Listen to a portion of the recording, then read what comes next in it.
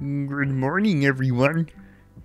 I am proud to announce Jordan Peterson here, and I am proud to announce the launch of my brand new cryptocurrency, Peter Coin.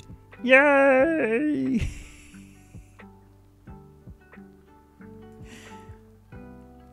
Good morning, everyone. I hope you're all well. I see people saying that this is a game stream. I don't know if that's completely accurate. This is more like... I mean, it's technically interactive fiction, but it's primarily text-based.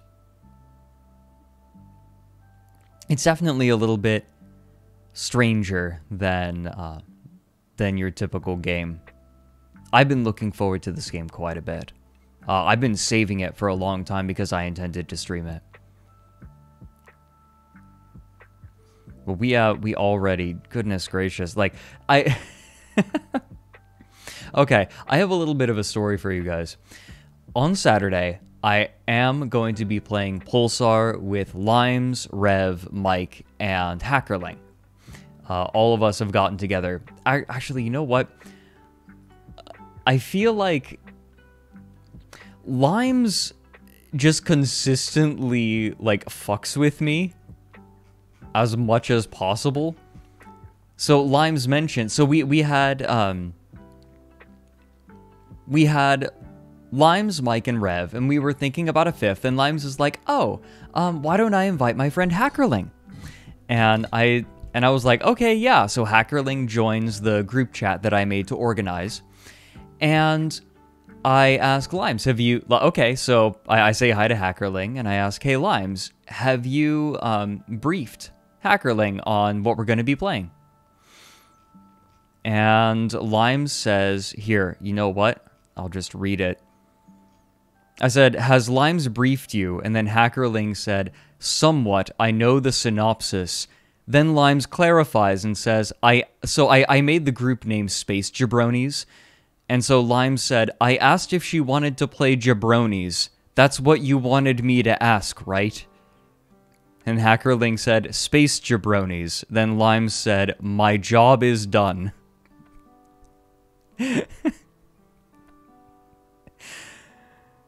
This is not the first time that she has gone out of her way to be unhelpful.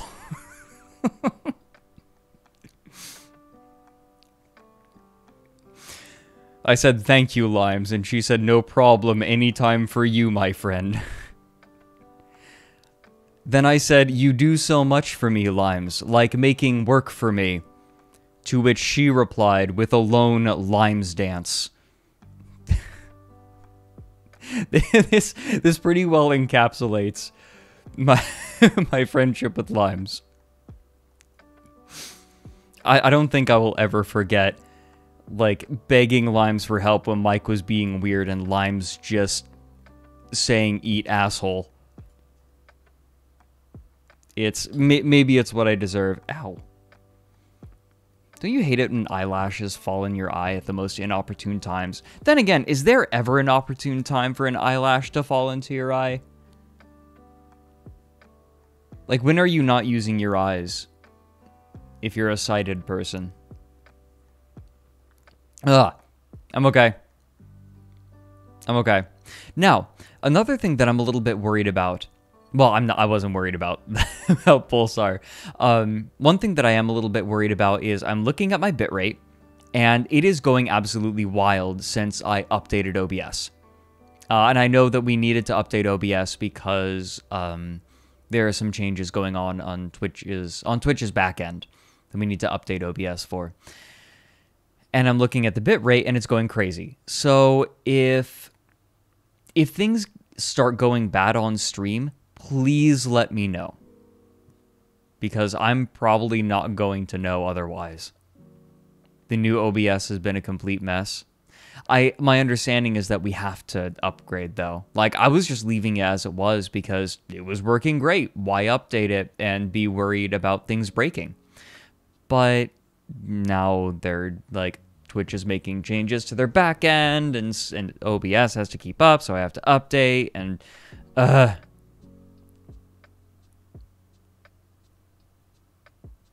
getting a little bit of stuttering. Yeah, Twitch API changes.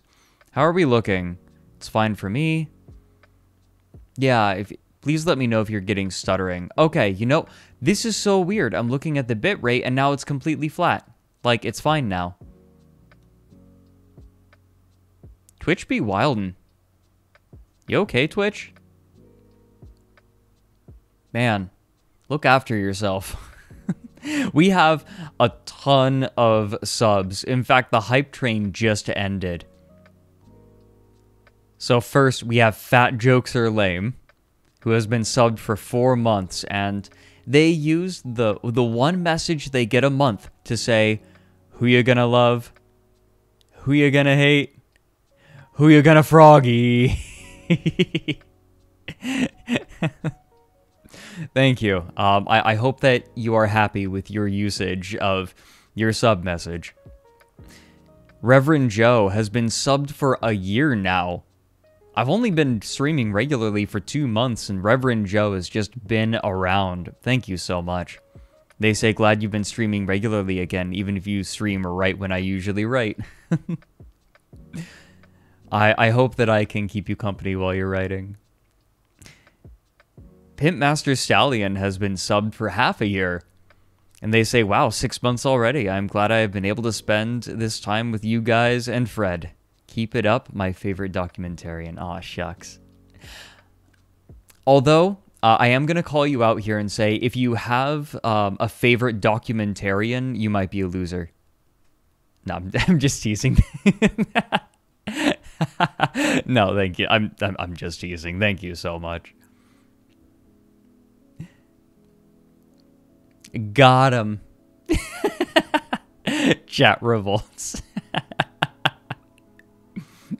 No, I mean, I'm the person over here, like, we're all some degree, okay. I think that loser is what boring people call interesting people. a lot of the time. Because think about the people that are called a loser, right? It's like people who are very interested in a particular thing. It's like, fuck it. I'm having a good time. But doctor, says Fred, I am a documentarian. Go see the famous clown. Pyrocider? Pyrocider. Pyrocider.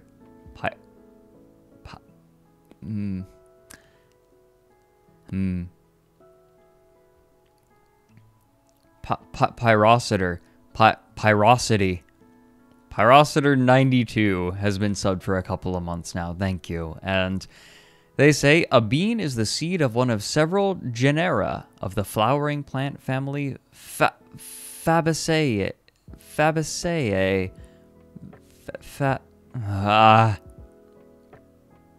Which are used as vegetables for human or animal food. They can be cooked in many different ways, including boiling, frying, and baking, and are used in many traditional Thank you.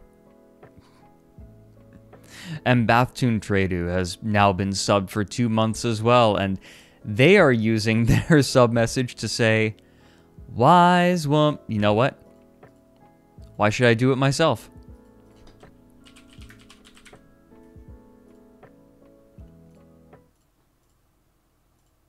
Wise woman, wise woman, wise woman sitting here. Wise woman, wise woman, wise woman here. Wise woman, young woman, nestling me at her breast.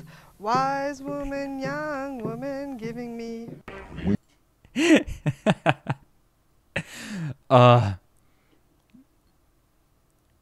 Wise. You know what I think does it for me? It's that bend on that first note. It's the, like, she knows that she can't find the first note, so she bends into it. That's a pretty common thing for inexperienced vocalists to do. Wise woman, trad wife energy. Jesus Christ.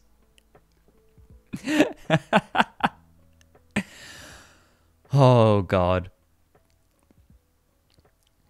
Oh my God. And we have we have more. American Classic 19 has been subbed for 2 months, and they say that they're here for the meat. Man, can I just point out how memey the ogres are? Ogres, my lord. In Total Warhammer 3, literally the advisor comes up and he convinces the ogres to go and hunt the god bear because, like, so they can eat its meat just cause, like, cause it sounds tasty. We'll get to the meat. Don't you worry, we'll get to the meat. Man, I'm gonna be playing.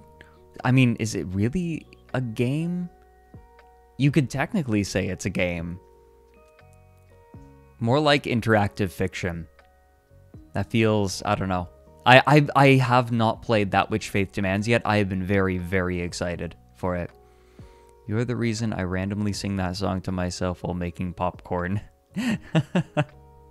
What was it? For a few days, actually, last week, I could not stop, what song was it?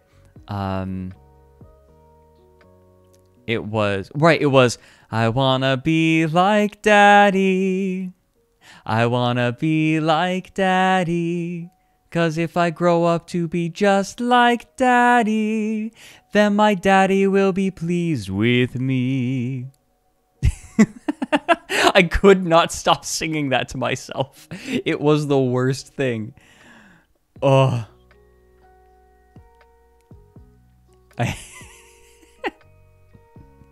I hate, like, but that's the point. That's the point of those songs, right? They're supposed to be catchy for children. It's... Yeah, Twitter has ruined the word daddy. You ruined the word daddy by following the accounts that use the word daddy like that. I think you might have just outed yourself.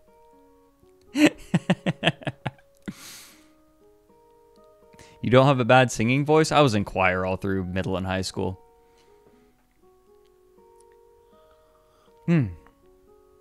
Still doing sippy.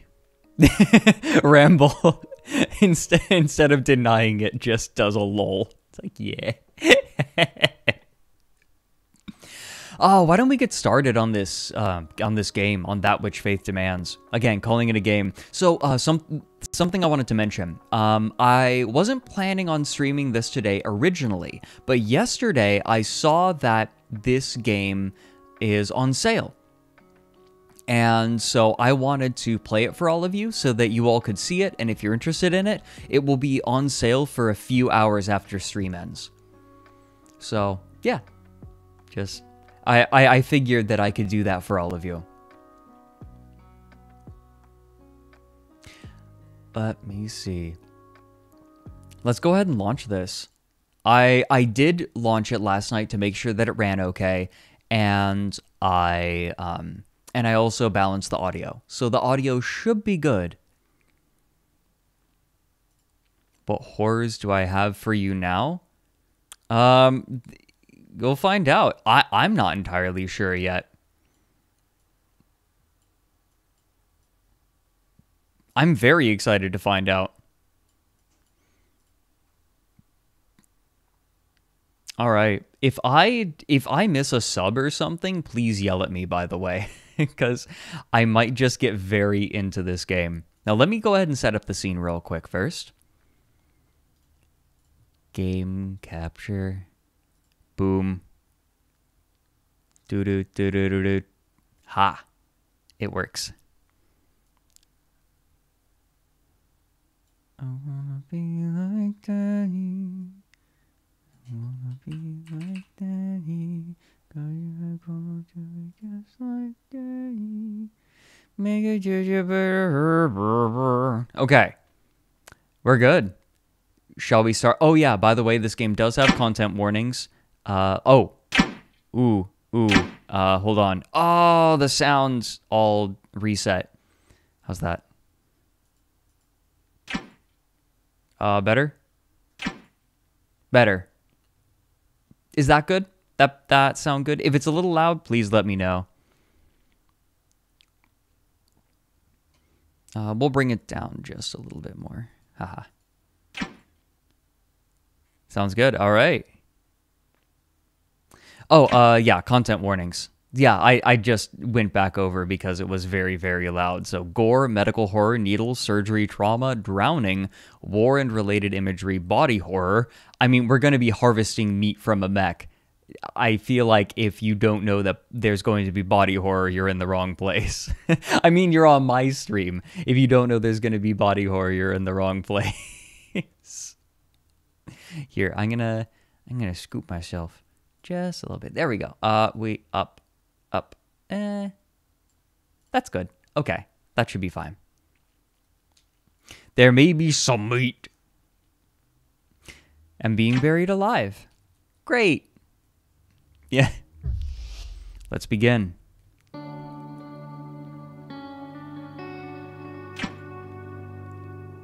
I think a lot of the text is going to be on the left side, so I am going to move myself over. There we go. That should be good. And we can adjust things as needs be. Where do I go? Where do I go? I might need to just make myself smaller. I'm gonna make myself smaller and go over here. My son, the innumerable Creator said to their child, we have given them shape. They owe us their faith. They are our vessels in the world we created. Music's a little bit loud. Shit. It reset again. God damn it. Wait. Oh, there we go. Good music, though.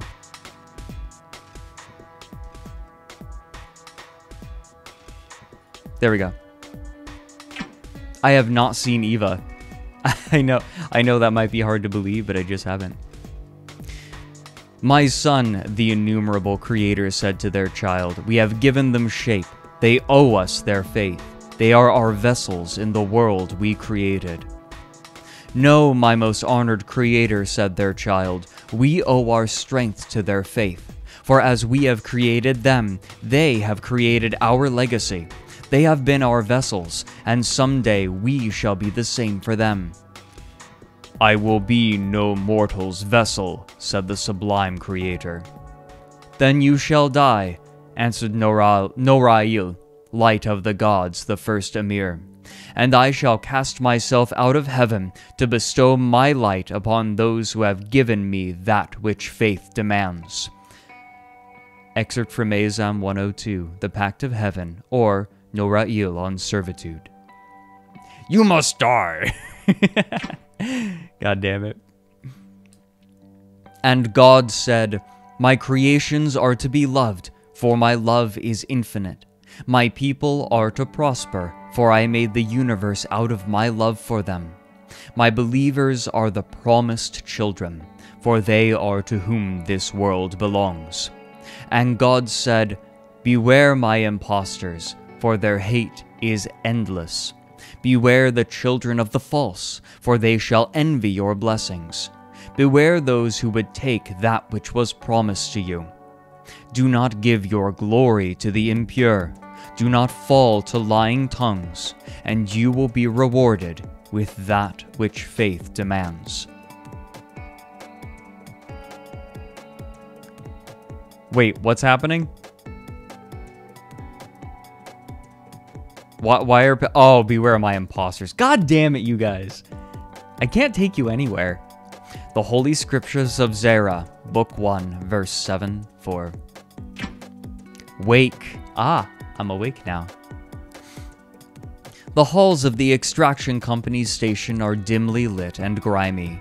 Worn posters depicting advertisements for products twice your age are plastered to the wall, edges torn and peeling. The room is lined with chairs, and 2 rows facing away from each other form an island in the center. 5 other interviewees are dispersed throughout the chairs. No one is sitting next to each other, no one is speaking, and one of them looks like they're asleep. The interviewer's door opens with a groan, followed by the familiar call for the next applicant. My experience with this sort of chair setup is dentist's office. Oh, you'd be a great D&D DM? Thank you. I have a friend who does a lot of tabletop sessions, and he named me his favorite GM, which is one of the highest pieces of praise I have ever received. Applicant 0592, the interviewer intones, her eyes lifting from her clipboard to search the room. She's met with silence. Applicant 0592, she repeats, louder this time, attempting to wake the sleeping person in the corner. Silence. She sighs. Alright then, how about... She scans her clipboard, flipping through pages and crossing things out seemingly at random. Applicant 0641, she declares, surveying the room once more. You check your application materials. You check your application materials. That's you. You stand up abruptly. That's me, you say. Okay, follow me. You enter her office. Her office is as dimly lit as the rest of the station, but compared to the waiting room, it appears downright sterile. It's sparsely decorated, with a few shelves filled with paperwork and a plain desk littered with writing utensils. A wide window spans the wall behind her desk. Waves of cosmic dust and celestial garbage unfurl outside. She takes a seat behind the desk and gestures for you to sit in the chair opposite her. I'm digging this so far. Even just the opening. Aha. You sit. Hello, applicant 0641. This interview is basically just a formality for our records. There's probably no wrong answer, and we just want to know who's going to sue us if shit goes south while you work for us. Alright, let's go ahead and start with the basics. She flips to a new page on her clipboard and uncaps a pen. I understand that you're currently displaced like most of our applicants. Where are you from originally? Rorikstead. I'm from Rorikstead. So we have the Sabik Empire, the state of Zera, or... That's a loaded question. I love the UI, by the way. This is awesome. That feels like a loaded question, right? Who wouldn't go for 3? Part of... a Nord's last thoughts should be of home. That kind of turned into a Dumbledore in the end there. A Nord's last thoughts should be of his beans. I don't know what the Sabik Empire or the state of Zera are, so I'm gonna say that's a loaded question. That's a loaded question, you say. I don't need specifics, nor do I really care. What I need to know is whose territory you were in before you got displaced, and what politics you're running from. You deflate. She's not here for your identity crisis, which is fair. Let's try that again. Where are you from? We're gonna say the Sabik Empire. Because I don't know what either of these is. The Sabik Empire, you say. She nods, noting your response. I see. And did you serve the Sabik Empire in the war? The war. Okay, we're getting lore. Did we? I'm going to say... No, we didn't. You shake your head. No, I didn't. She jots this down in her notes. What kind of work did you do then? Ooh. Janitorial, mechanical, or I was in the clergy. Ooh. That sounds like it... I want to go clergy because I wonder if this is going to give us cool options that would let us learn about the religions in this. Yeah, people are also saying clergy. Yeah. I was in the clergy. I was a member of the clergy back in the Sabik Empire, you say. Okay, so this is just the answer you chose. I was a member of the clergy back in the Sabik Empire, you say. Clergy, you say. Her brow wrinkles, and she looks up at you from her notes. You nod. Yes, that's right. I served at the temple of Adharel. Ah. Funny names. I served at the temple of Adharel. It's pronounced clergy? Really? I'm gonna check this. Clergy. Get fucked.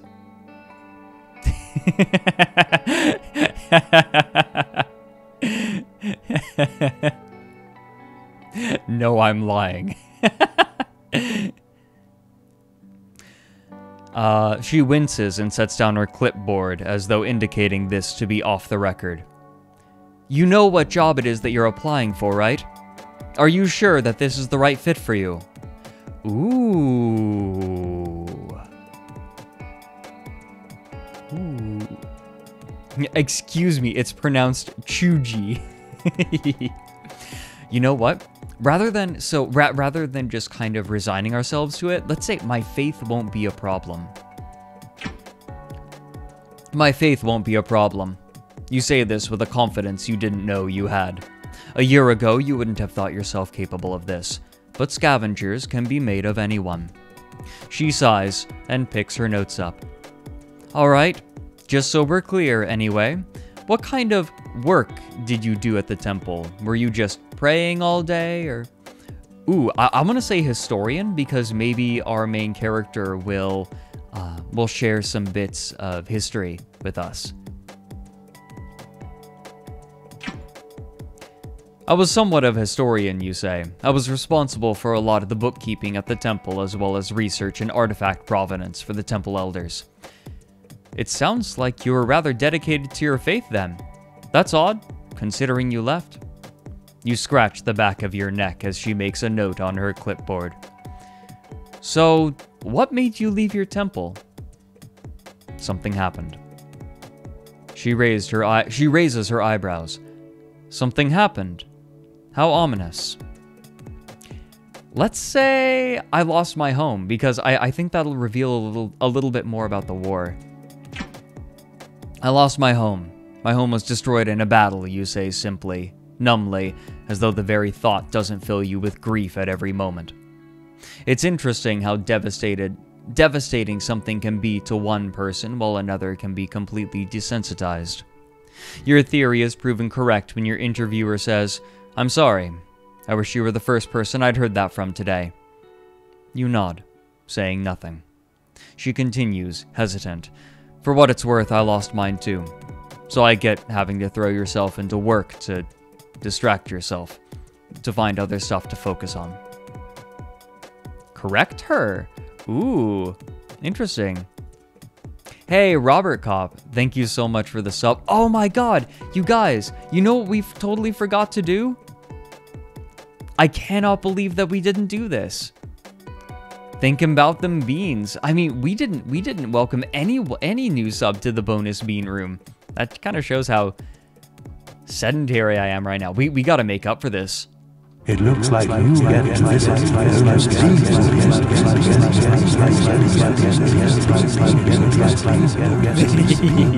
bean room.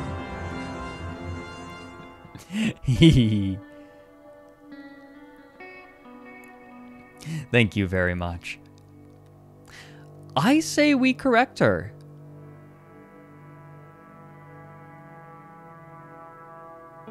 I want to see what that does. This isn't a distraction, if only it were so. You're interviewing because you have no other option, no feasible way of living without a steady paycheck. And if you happen to be working a high-risk, low-reward job in hopes of joining your family via a terrible accident, well, that's not exactly a distraction either. That's just lucky. No, I'm not trying to... This isn't a distraction. This is a necessity, you say. Oh. There's an uneasy silence as she makes a point to study her clipboard.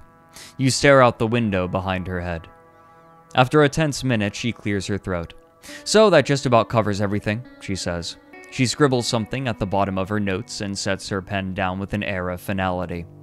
She then rips the notes off of the clipboard and shoves them into a file brimming with what you assume to be other applicant notes. After closing the file, she stands and sighs, rolling her shoulders. You hear her joints crack slightly. Right. Well, you've got the job. Obviously. We take literally anyone. She digs through a desk drawer and hands you what she finds. I made a person with really shitty luck. That's literally the only option. I don't think anyone takes this job because life is going well. That's the impression that I'm getting. You take it. It's a thin plastic card with an ID number and a barcode. The shuttle to the new crash site leaves in 15 minutes. Your supervisor's name is Maya, and you'll be on site with 2 others.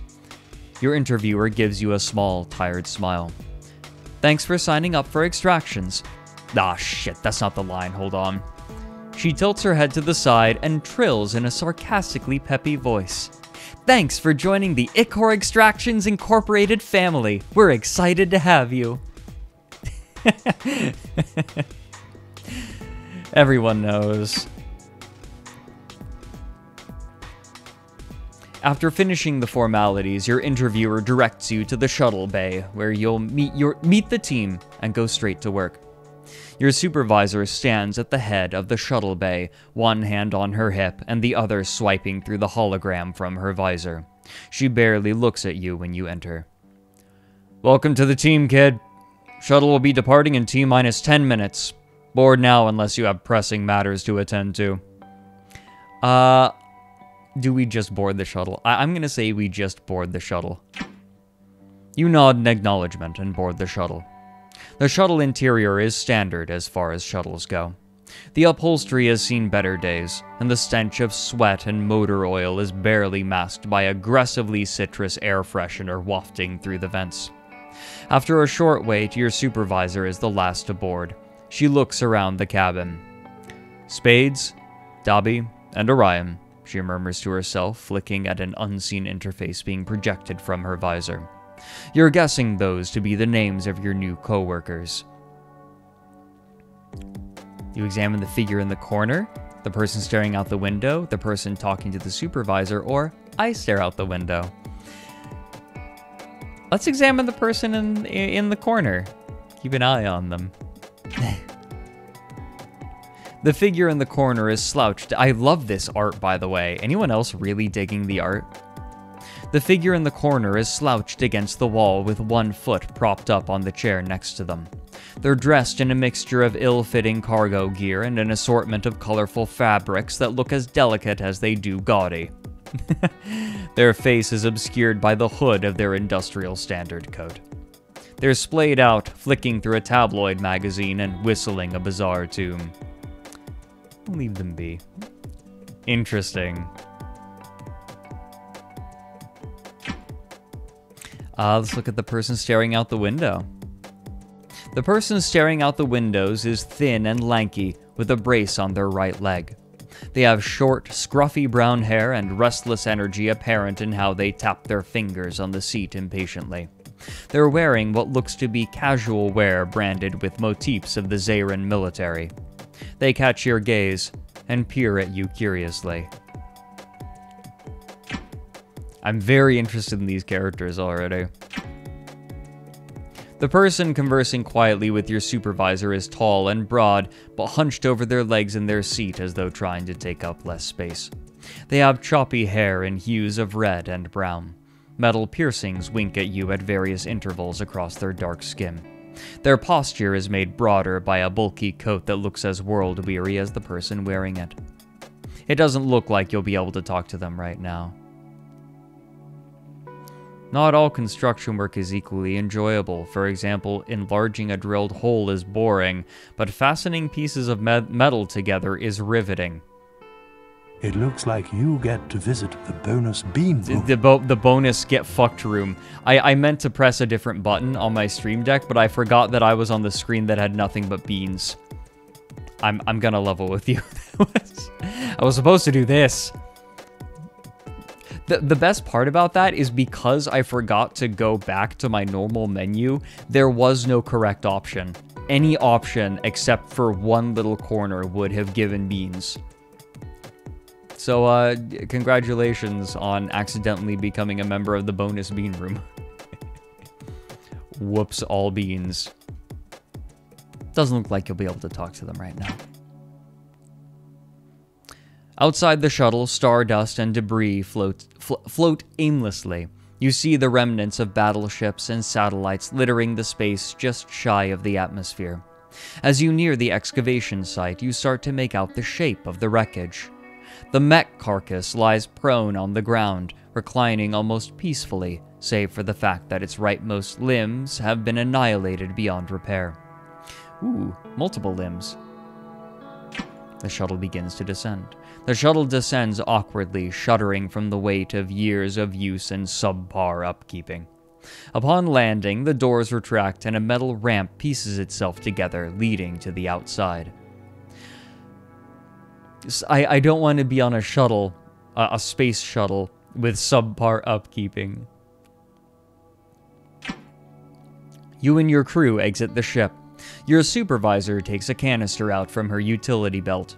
Before you can discern what it is, an ear-splitting horn echoes across the wreckage. Her voice follows after in a commanding tone, amplified by a speaker in her visor. This site and the surrounding square acre are under the ownership and jurisdiction of Ichor Extractions Incorporated. Any trespassers, looters, or obnoxious entities will be swiftly dealt with.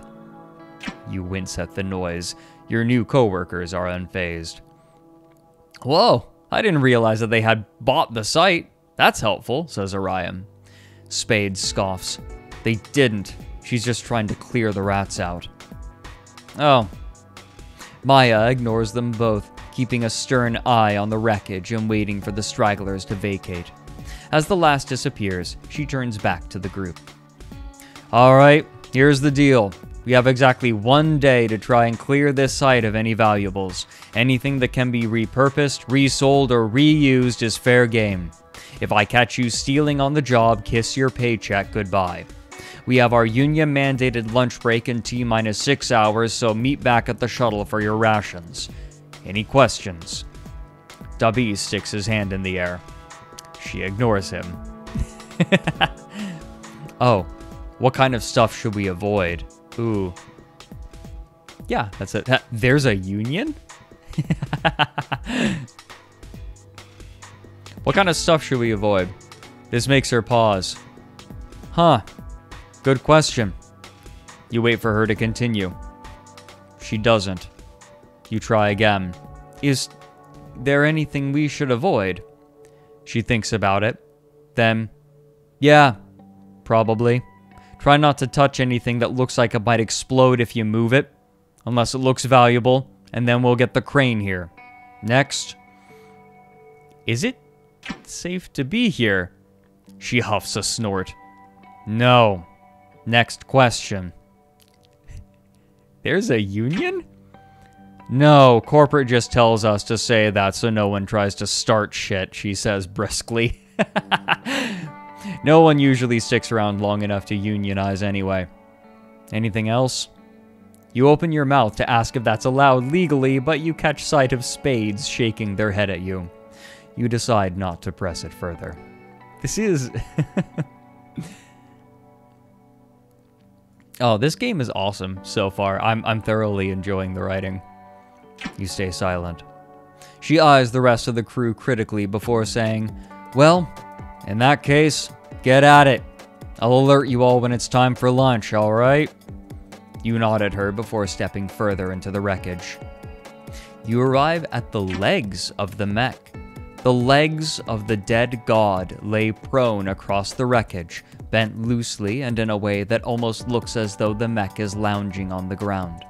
The lower half of the right leg is almost entirely gone, and by extent is impossible to salvage. The left leg and right thigh look as though they may have resources worth saving. You see a good amount of armor still intact, implying a good chance of more delicate materials still preserved underneath. DeB is also here. Your supervisor is here as well. I think that we should talk to our coworkers real quick. Or you know what? Let's investigate the leg first. You investigate the right leg. The lower right leg has been almost entirely destroyed, but the thigh of the mech doesn't look as bad as you expected.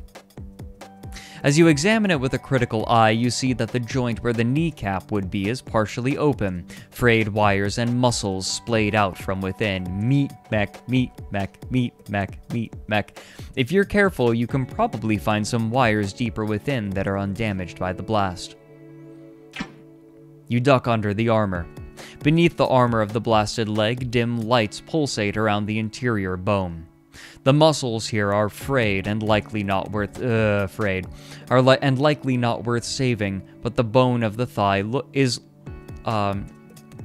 looks cracked but intact. Some of the cartilage that connected the lower bone to the knee has been destroyed. You easily locate the articular hatch. The cartilage protecting it has disintegrated, so you'll probably just need a crowbar or a good angle to leverage the hatch open. You grab a stray pipe hanging loosely from the top of the leg interior. You're not really sure what it was for, but you don't need to. All you need it to be right now is leverage. Mech, legs and thighs and feet. Stop. Reject Evangelion, return to Nausicaa. Oh my god. But yeah, for anyone who's just coming in, this is a game, it's an interactive narrative where you salvage a meat mech made from a god. Salvage the weenus. Good. Careful to avoid cutting yourself on the broken metal, you ease the pipe between the hatch and the bone proper. You pry the hatch open as gently as possible. Inside the articular hatch, you see the wires glisten like veins. They're sectioned off in bundles running along a metal shaft that takes up the space that bone marrow once occupied. Ooh, once occupied. So what, these bodies have been hollowed out? Detaching them from the shaft should be easy, but you'll have to go deeper in to remove them with minimal damage. It might be faster to just cut the wires off here.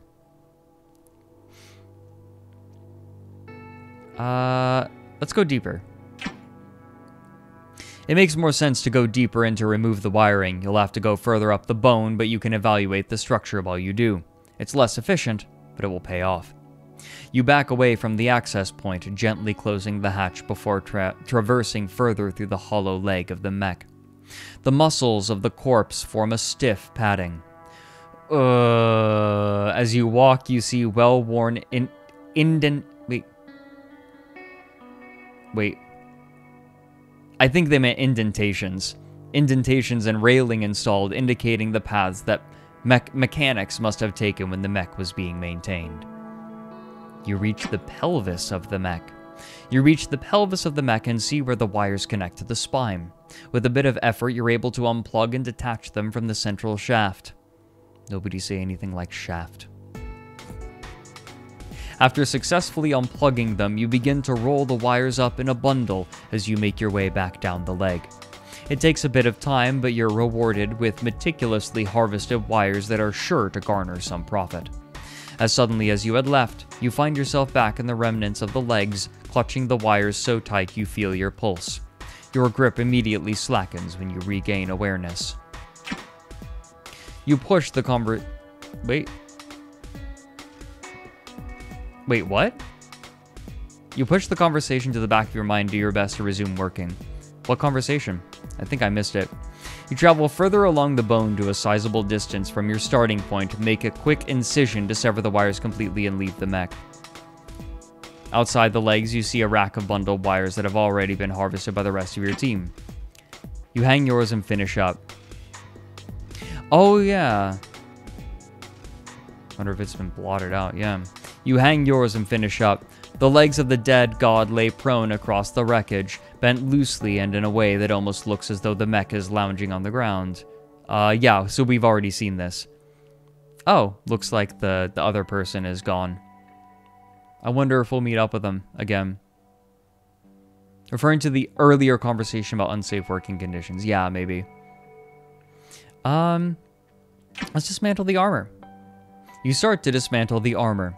The left leg's armor is still intact, and with some elbow grease, you'll be able to preserve enough of it to reuse. Well, maybe a lot of elbow grease. Might need some help with this. Oh, my supervisor is here. Yeah, I'll ask if she'll help. Hey, Maya, you call out. I'll need a hand with this. She looks up from her own task to see you struggling to pry a hunk of metal off of the fallen corpse. All right, give me a sec. Cool, she's helpful. She turns her visor off and strides over to you. Geez, lift with your legs, kid. You'll hurt your back like this. Aw, she kind of cares, right? Like she doesn't want you to hurt yourself. Your supervisor continues to instruct you as you work together to remove the armor. The two of you alternate between holding the thick metal aloft and squeezing beneath to dislodge the armor from joints and screws. You can handle the rest from here. She claps you on the back as she leaves. You do your best not to wince. You find neatly organized piles of scrap metal and armor near the shuttle, likely your supervisor is doing. You sort your scraps as best you can. Alright, well, we're back. Ooh, oh, we can take apart the muscles. You guys ready for the meat? You guys ready for the meat? I think it's meat time. Hey, meat! You take apart the muscles. Beneath the armor of the legs lay inhuman, immaculate muscles wrapped around the bones of the god. They're a dark blue, gleaming with the opalescence of an oil spill in the light. You can see that in places they've been augmented and stitched together with machine-like precision, likely from old wounds in previous conflicts. By contrast, the sinew is pale and sickly, almost sterile compared to the oily colors of the muscle. It looks like the sinew at the knee has deteriorated a fair amount, meaning it will be easier to peel the muscles from the bone there. We've got the meats. We are the butcher shop. I'm loving this so far.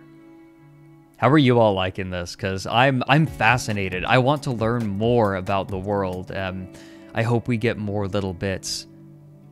I hate that I just got hungry. Hey, Lightning.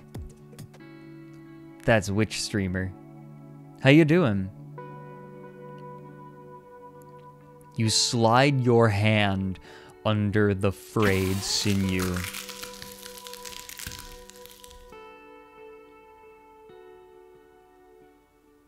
Okay. You slide your hand under the frayed sinew and pull a utility knife from your belt. You cut through as cleanly as you can, careful not to fray the muscle any further. You feel a shuddering through your gloves. It's you, or it's what you're holding.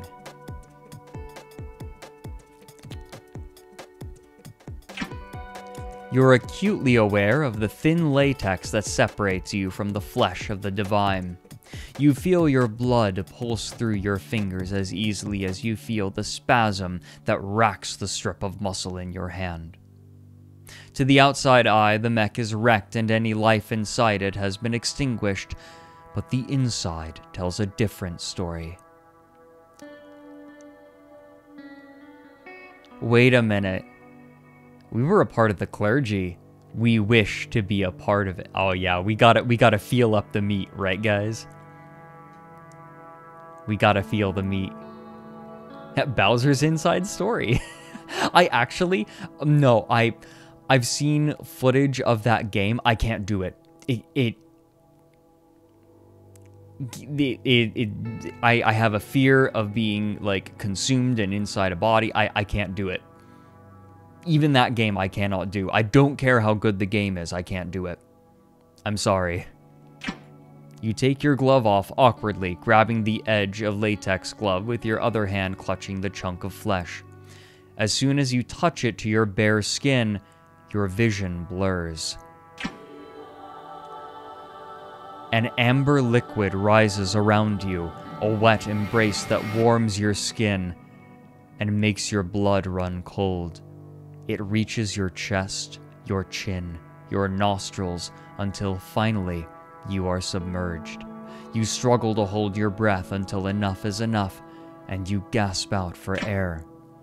Breathe. The bubbles leaving your lungs balloon into larger shapes, growing slowly and slowing their ascent.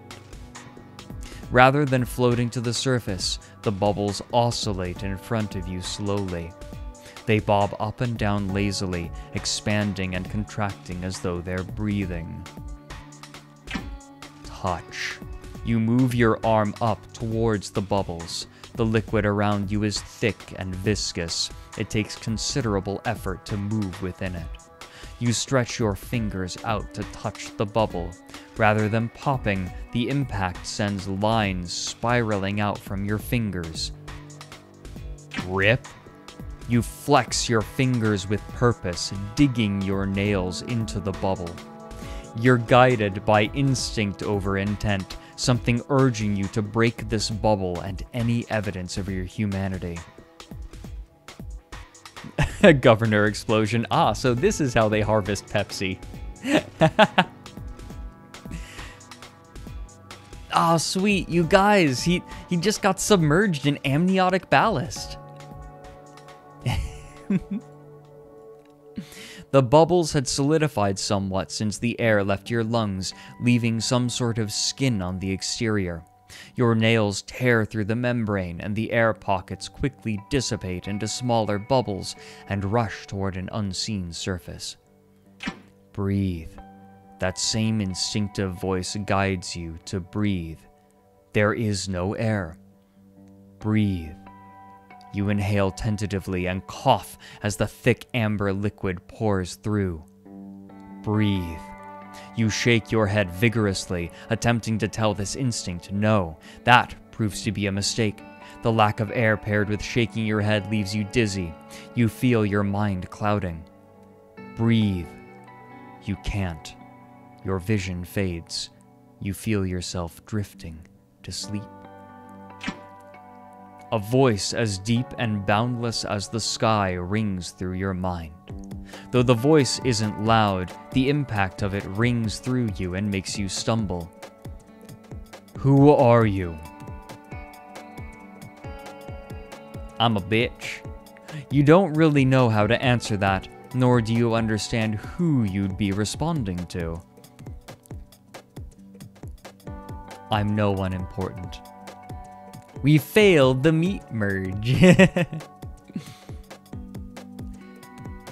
I'm no one important, you say. I'm just passing by. Do not lie to me. I can sense it on you. You were immersed in it. Immersed in what? Belief, expectations, faith, power. Whichever you choose to call it, you may lack it now, but it changed you once. Hold on. You know what we experienced?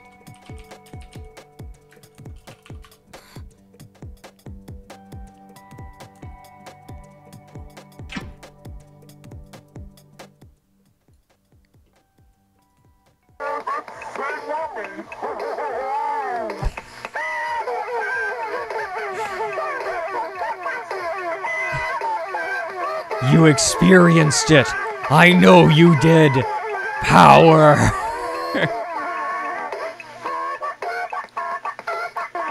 Okay.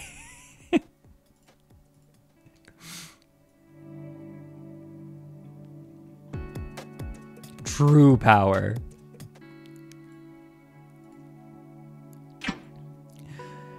You may lack it now, but it changed you once. No one is immune to how they are perceived by others. Regardless, why are you here? I'm here for a job. I'm here for a job, you say. My crew and I are tasked with excavating the wreck site. We're here to salvage anything that can be reused or resold. I see. A scavenger. Here to pick my corpse like carrion. Have you no respect for the dead? No, it's not. You attempt to defend yourself, but the voice cuts you off. How depraved the faithful become. How greedy. How merciless. Leave my body. Leave this place. Go. You are not welcome to my body. You're welcome to mine. Hey. No. What do you mean you don't like feathers? The voice grows in volume, decaying and distorting until you can no longer discern the words.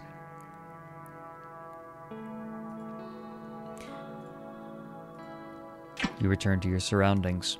As suddenly as you had left, you find yourself back in the remnants of the legs, strips of muscles in your ungloved hand.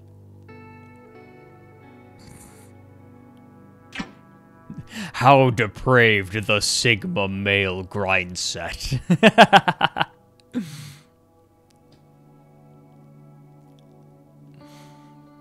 My child, return to the path of the Alpha. You push the conversation to the back of your mind and do your best to resume working. You slowly, I think that this is where this is supposed to be. You slowly begin to peel the strips of muscle off the bone. They stick to the bone in places, but you're able... Okay, so I think that we saw that other one a little bit early. Well, by the end of the process, you have several yards worth of preserved muscle freshly cut and ready to be packaged. You wrap the strips and deposit them in a nearby storage container emblazoned with the Ichor Extractions Incorporated logo. Finish up. You return to the lower region of the mech. The legs of the dead god lay prone, The left leg looks to be stripped of everything usable. Oren is wandering around. Hi, Oren. Sup? He waves you over. Your coworker is of a medium build and has close cropped dark hair. His smile is crooked and framed by dark stubble. He beams at you and sticks a hand out for you to shake. maybe be careful about what you touch from here on out. Welcome aboard. I'm Orion, former pilot of the Scorpion, the Scourge of Thubin, and one of the deadliest weapons in Zera's arsenal. You may have heard of her from such daring exploits such as the Battle for Kalkyle's Throat or the skirmish of... What an introduction. You immediately tune out the majority of what he says. Never heard of it, you say. He deflates slightly. Well, I suppose news of the board doesn't reach every corner of the galaxy. I didn't keep track of Zarin vessels, no. He retracts his hand quickly as if stung. Excuse me? His friendly disposition has disappeared and been replaced by a cold wariness and tense posture. Oh, you're from the Empire, he says. Interesting. The way he says interesting, he may as well have been talking about a pile of rotting flesh. Not anymore. You say, I got displaced. If there was a place for me in the Empire, I'd still be there. He looks you up and down suspiciously. You barely resist the urge to roll your eyes. Listen, trust me when I say I don't have the time to start anything. I'm just here to do my job, all right? He eyes you dubiously. All right, but I'm watching you, he warns. You turn away just in time for him to miss you roll your eyes in earnest. Maybe if I roll my eyes hard enough, he'll go away. It hasn't worked with NFTs so far, but you know. Okay, well, hey everyone. It's that time. I've been doing a lot of reading today. So, it is very important, not only for myself, but for all of you, to get up, stretch your legs, stretch your arms, get yourself something to hydrate. And I'll see you all in just a few minutes.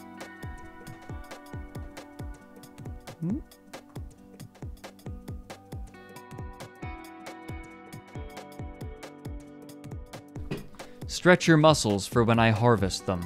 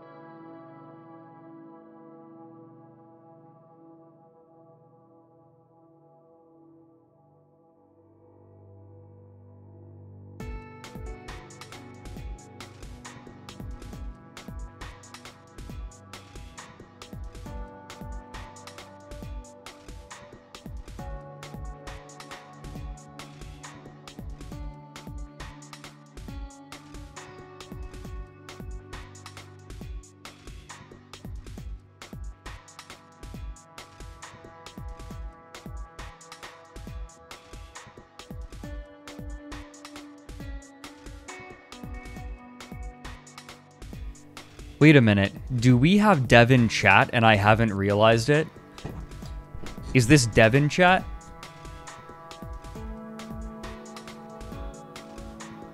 We totally do have Dev in chat. Gen Codon, right? We have the real Devin here.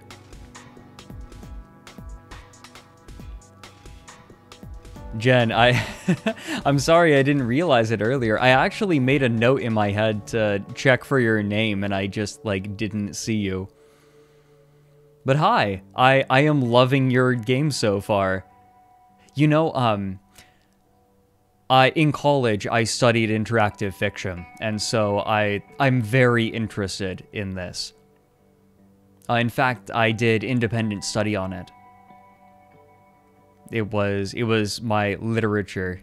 I studied literature, but I especially had a bit of a independent focus. I studied it under a professor. So this is very, very interesting to me, and I'm loving how you put it together so far. Oh, and Silent Tremor just gifted a sub to you as well. Congratulations, and of course, congratulations on entering the bonus bean room. It looks like you get to visit the bonus bean room.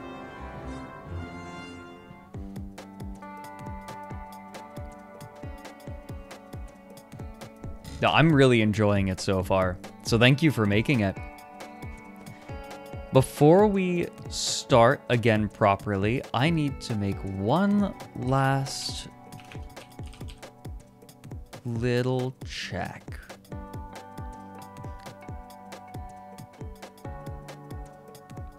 Aha, perfect.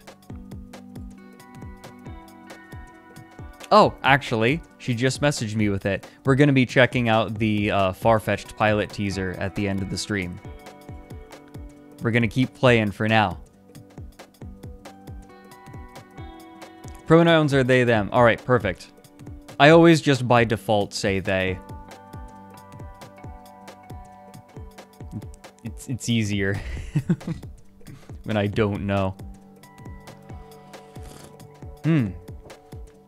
Yeah, everyone, throw some beans on Gem and give thanks for making this game. And again, for those of you who are coming in, the reason that I decided to play it today is because it's on sale.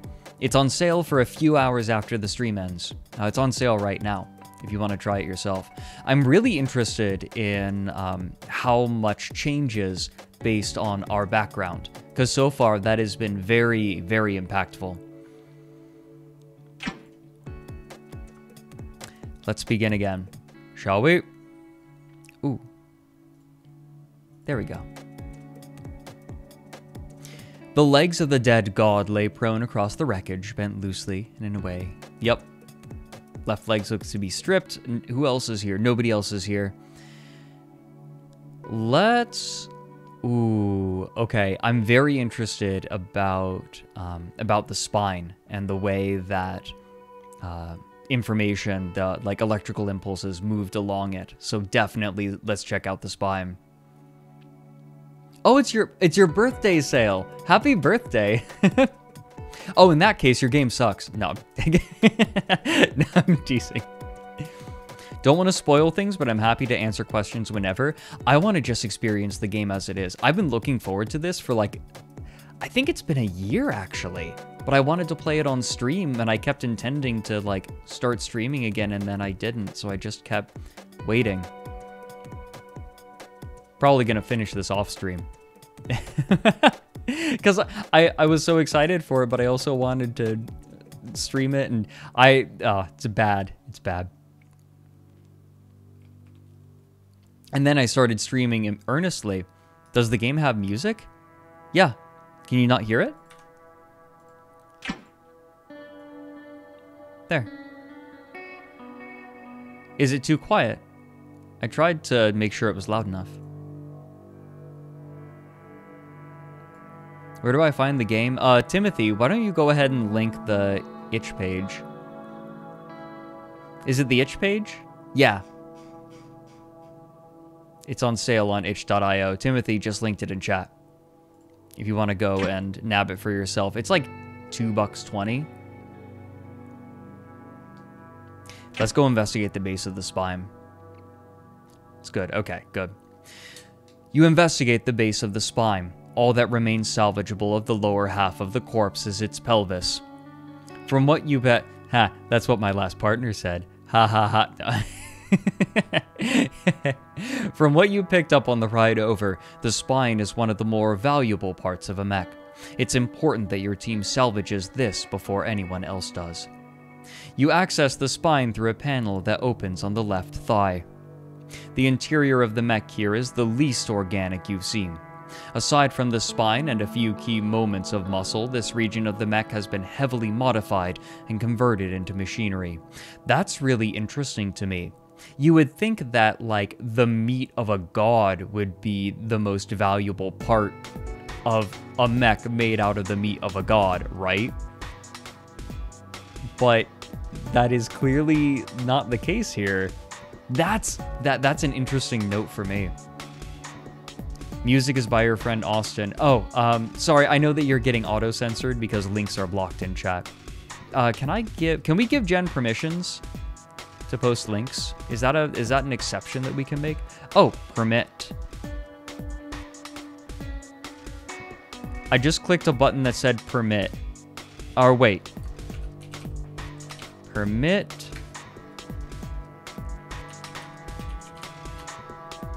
Did that work? It did literally nothing. I'm the fool.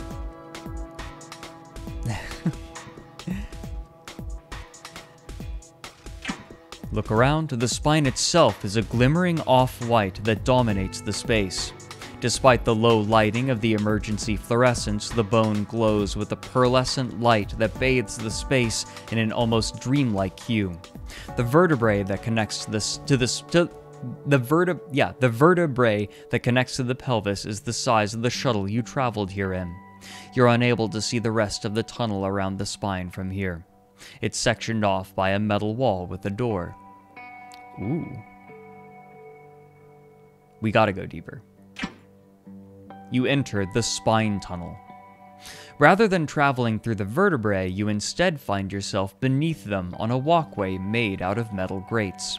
Some sections of the walkway have wider grates resembling the rungs of a ladder. Handrails run parallel and perpendicular to the spine, accounting for any human needs when maintaining the mech at various angles. The tunnel itself is a layered structure made of metal, sectioned off to match each vertebrae and intervertebral disc to prevent hindering the movement of the spine encased within. It isn't a perfectly level path as it follows the slope of the spine, but the tunnel looks to be a straight shot from the skull to the pelvis. Oh, we gotta.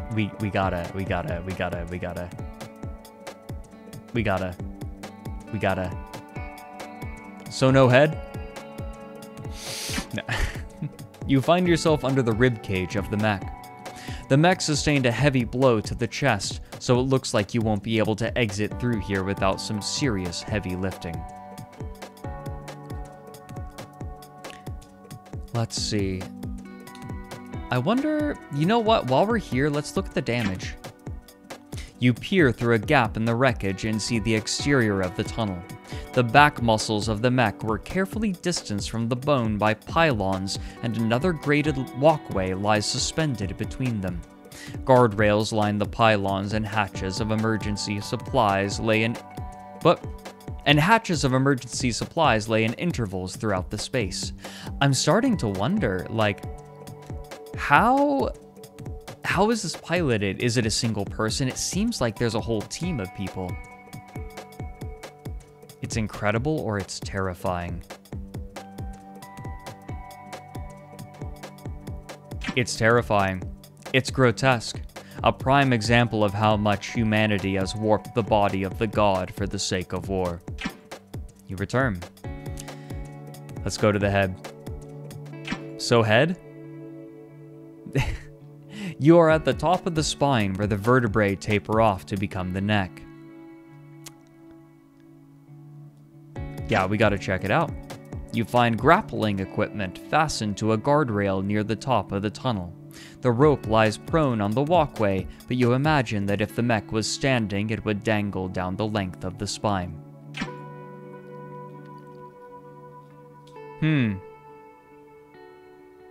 Yeah, leave the spine tunnel. Oh, we're at the head, baby. Ooh. Yeah, the head is... So the face is made of glass. I'm like getting invested in how this works. The head of the mech rests on the ground in line with its torso, refusing to turn or lean in any other direction. It's almost statuesque in its scale. You're pretty sure that the cockpit is here, somewhere protected by the armored helmet. Yeah, we gotta dismantle the helmet, right? You dismantle the helmet. The helmet wraps entirely around the mech's head. The armor here is plated thicker than in any other region of the mech, and an opaque glass spans the front-facing portion of the helmet. You're a bit surprised to see glass in the helmet. It seems to contradict the intensive protection that the rest of the helmet provides.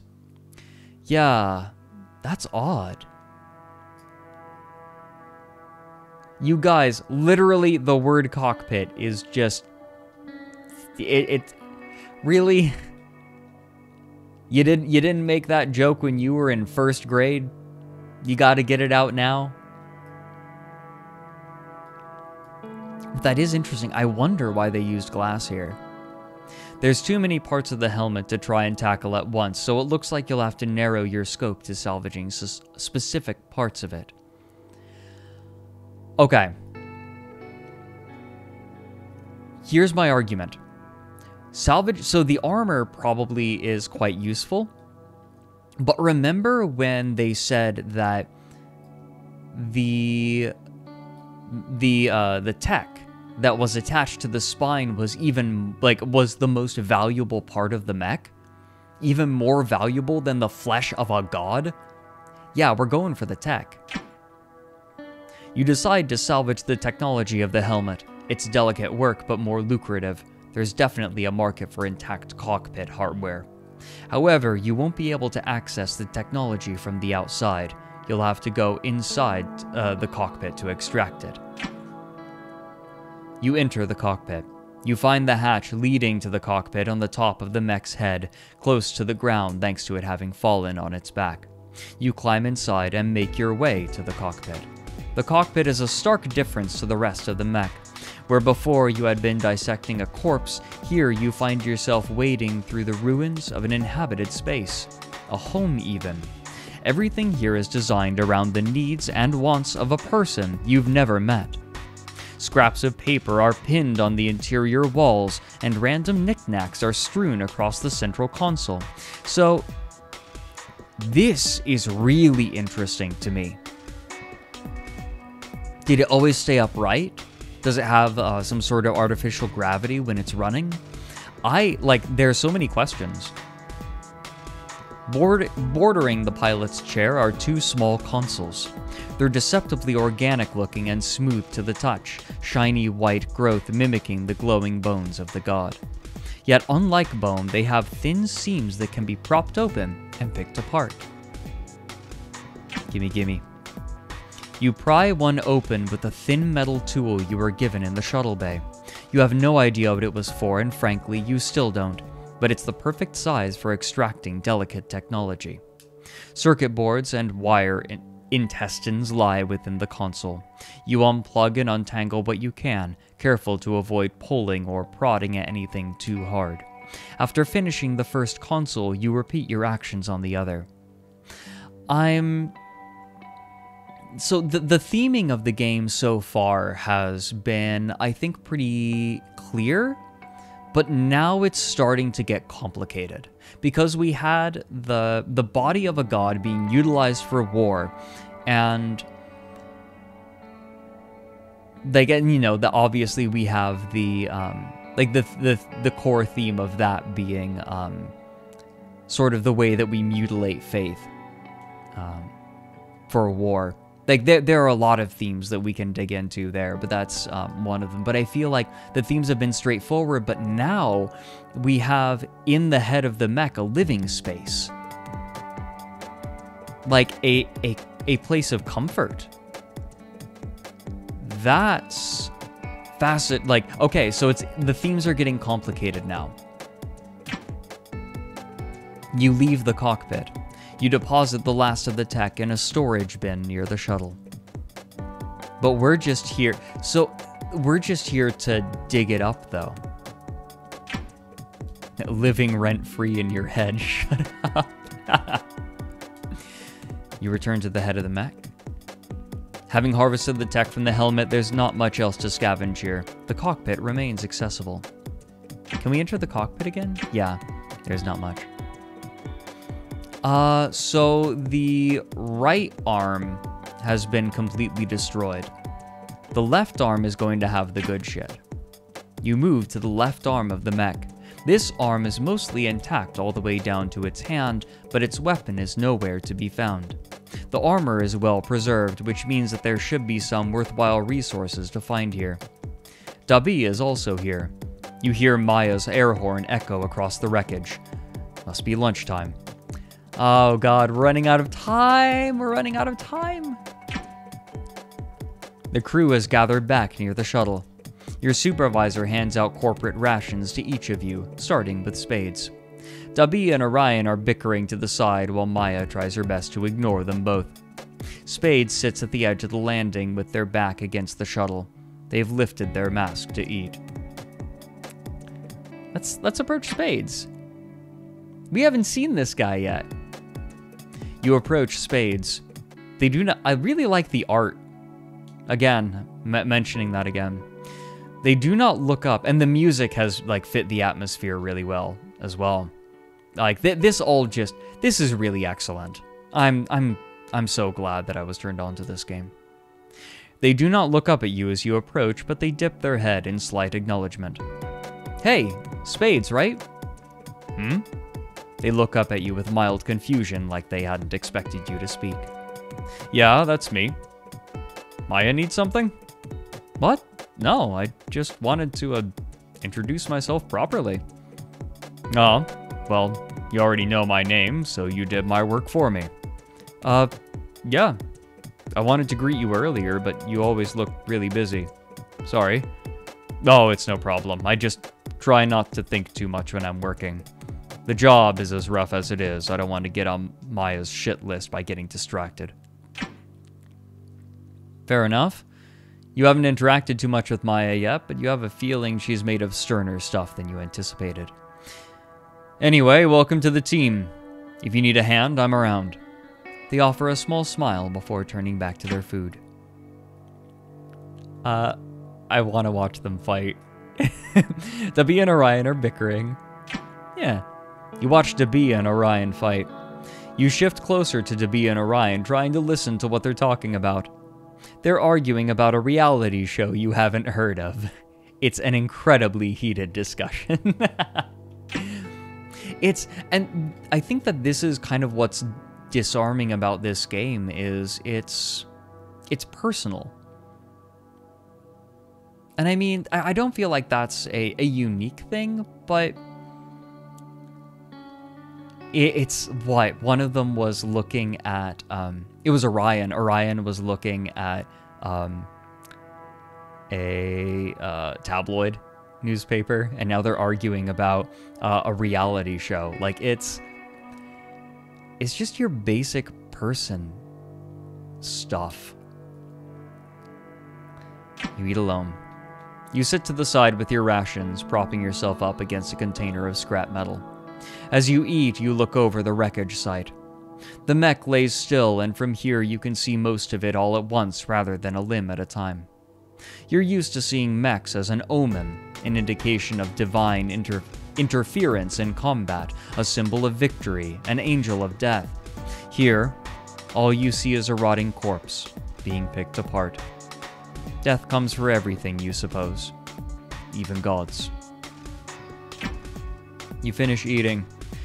Alright, break's over. Back to it. You return to work. This arm is mostly intact. Yep, so we're back at we're at the halfway point. I think that we can finish this game. At least one run of it. I'm probably going to return to it in my, what spare time I have. I have very little time to myself nowadays. but I'd really like to return to this.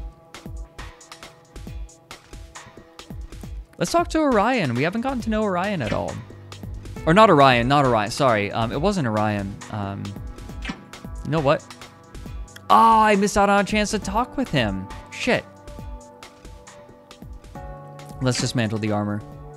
I thought I would have a chance to talk with him. Ah, okay. I ruined everything.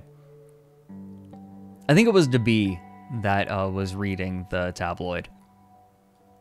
You guys, you have no idea how bad I am with names. I could be interacting with someone for days and then just forget their name. It's awful. It's so bad.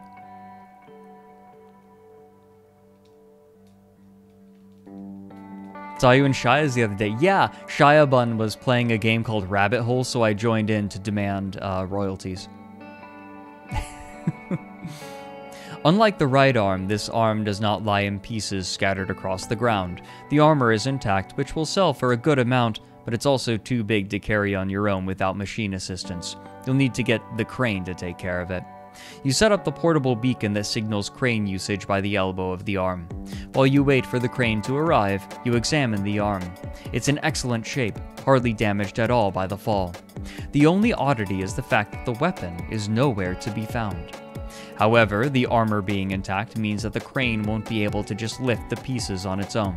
You'll have to loosen the pieces yourself, or else the crane will lift the entire arm, bones and all. You loosen the external bolts holding the armor in place, moving from wrist to shoulder. It would probably go faster if you had an extra pair of hands, but it's not impossible to do alone. Damn!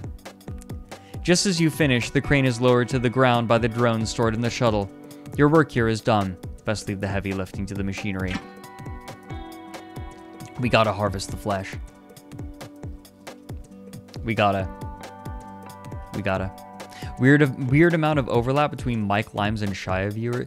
I think I hang out with Mike a lot. Shia is kind of the weird overlap there, right? Although, you know, Shia is like, makes the same category of jokes as Mike. Guys, we gotta touch the flesh. Meat.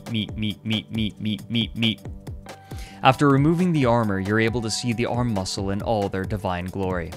They curl around the bones in an uncanny similarity to that of a human's, except these muscles are a deep blue and shimmer with a myriad of colors. You're able to see a few places where muscles were carefully pinned away from articular hatches in the bones, likely for maintenance purposes. I feel like manipulating the flesh of a god, and maybe this is what Jem was going for, but I feel like manipulating the bones, or like the flesh of a god for maintenance purposes is just so dark. Oh, Saris has been subbed for 6 months now. Thank you so much. And of course, It looks like you get to visit the bonus bean room. yeah, two bits of music at the same time. Now that's not going to make everything worse. You decide to start. I guess what it is the mundanity of moving the flesh of a god for maintenance purposes. A god. That's what's weird. And what this game is doing is it's taking these beautiful, incredible divine things and then juxtaposing them with the mundane.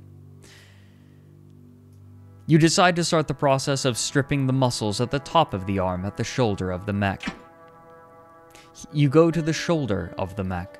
Here the muscles deviate from their imitation of the human body.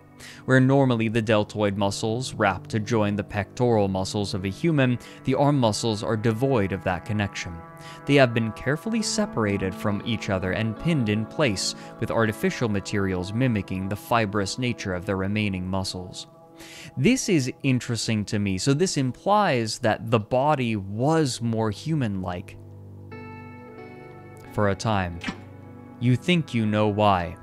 To alter the control a god has over its body, it would make sense for the mechanics to reroute the controls to the pilot rather than to the rest of the muscles. The artificial muscles glimmer with minuscule lines like soft circuitry. To alter the control a god has over its body. Yeah. So, like, the agency of the god has been removed. Reasoning aside, the artificial muscles look easier to cut than the muscle itself. It also saves you the trouble of having to separate the deltoid yourself. You start the incision by carefully cutting the artificial muscle with your utility knife. It's more flexible than sinew, and peeling it off of the arm muscle is as easy as removing a wrapped bandage. It gives easily. You discard the artificial muscle and move to cut the actual flesh. Reaching for where the muscles have been pinned, you slide your knife under it and cut.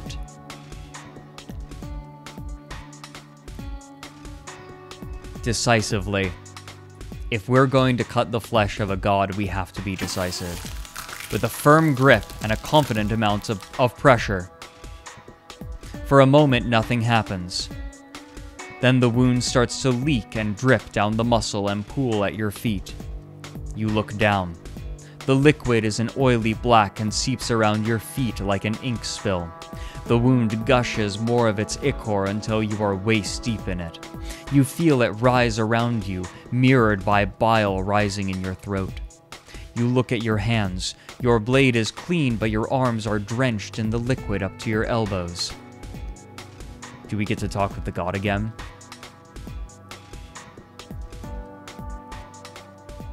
Blink. Your surroundings melt away, replaced by dark gradients that remind you of distant galaxies without their stars. The colors pulse and shift, furling toward and away from each other and dissipating upon collision.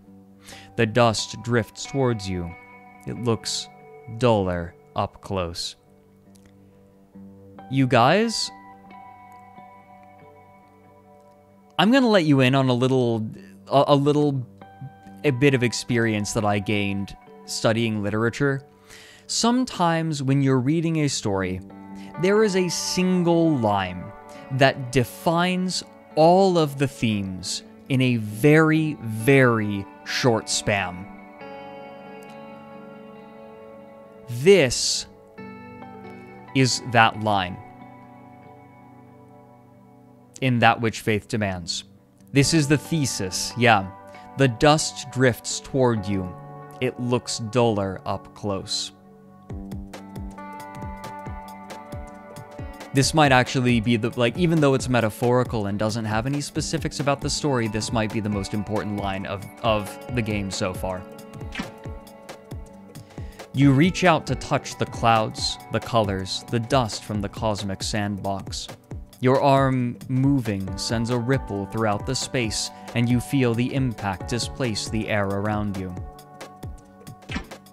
You grab a fistful of dust and crush it in your fist. You may not have created it, but it is yours to mold as you see fit. It is yours to destroy should you choose. And in this moment, you do. You take more and more of the dust into your hands, raising the vibrant world around you. You find comfort in your control over it. Make. The remnants of the world in your hand have been ground down into minuscule pieces. You open your fist slowly and allow them to float. You wonder if the amount of Bitcoin you paid for this acid was worth it. Tentative at first, the new colors are dull and do not stray far from where you release them. With a gentle push from your palm, you urge them towards each other before stepping back. You set the pieces in motion, but you want to see what happens next. With your encouragement, the new colors drift toward each other and cautiously intermingle. It starts slow, so the creation of a universe, right? And not a powerful god, but a curious god. a destructive and creative god, but not a guiding god. So this is a sort of deist approach. They start to form in new shapes of their own, no longer needing a guiding hand. You're able to sit back and observe the rippling effects of your actions. You move your fingers through the waves of color and feel the dust move through your fingers. Brief moments of impact of the dust upon your skin spark and crackle with color, and you feel the warmth of new stars upon your skin with every microscopic explosion. All you have are your creations and your body. You don't think you need anything else. The boundless voice returns, reverberating through your mind and at the base of your skull. A faint smell of ozone wafts through your nose. So, you've decided to pay attention to me again. I have? You have ignored me since we last spoke. It wasn't on purpose?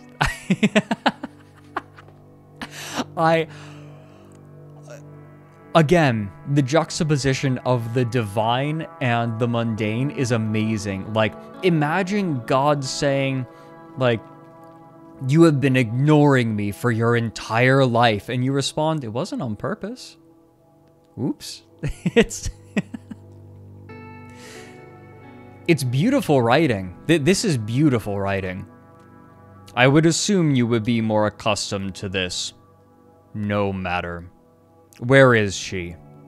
I know her body is here, but where is she? I'm sorry, I don't know, you say. Then you are useless to me. You frown. Well, that's kind of harsh.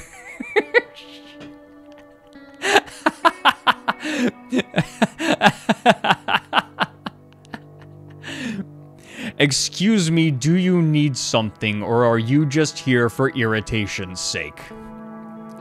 Could you imagine a god calling you annoying? Frankly, I'm not even sure how I got here. One minute I was on the job, next I saw some weird vision thing, and now I'm here, in the void, talking to you. Fascinating. You have absolutely no idea how this works. Is this how you pilot the mech?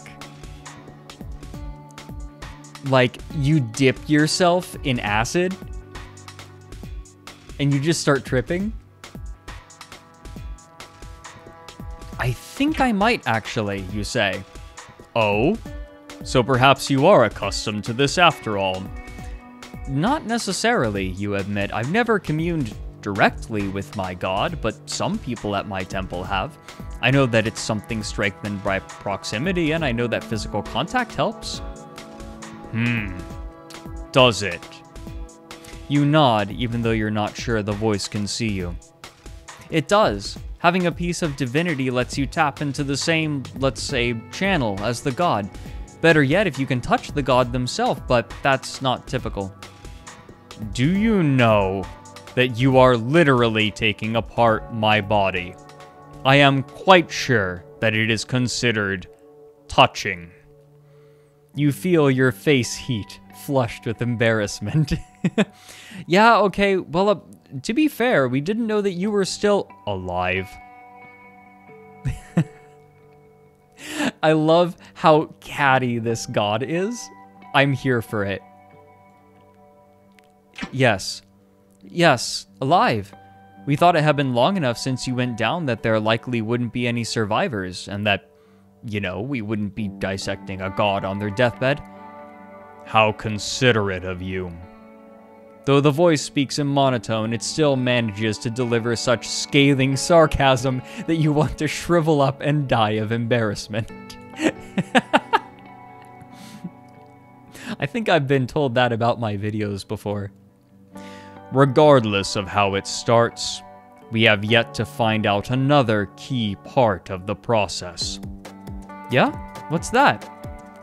What the conditions are for leaving? You finish, and just as you say the word, your surroundings melt back into place, the pressure in the air abating. The smell of ozone fades, and there's no booming monotone in your mind anymore. Well, seems the conversation's over. Love the cadence of the writing. Yeah, I'm sorry that I'm not delivering a ton of like witty quips. I'm just engrossed, and I hope that's okay. You return to work. When you open your eyes again, your arms are clean and your blade sits in a puddle at your feet. The wound is wet, but not gushing like you remember it. You shake off thoughts of the conversation and focus on your efforts to harvest the muscle. You take a methodical approach, losing yourself in the motions of taking knife to muscle and sinew and discarding the flesh to the side. You know, just chuck it in the dirt. If you roll it in the dirt, it keeps it from sticking. You leave the arm to deposit the freshly harvested muscle in a container branded with the Ichor Extractions Incorporated logo. The name of the company has never felt more ironic. This arm is mostly intact all the way down to its hand, but its weapon is nowhere to be found. Yeah, we've talked about this. Ooh, do we mine the bone?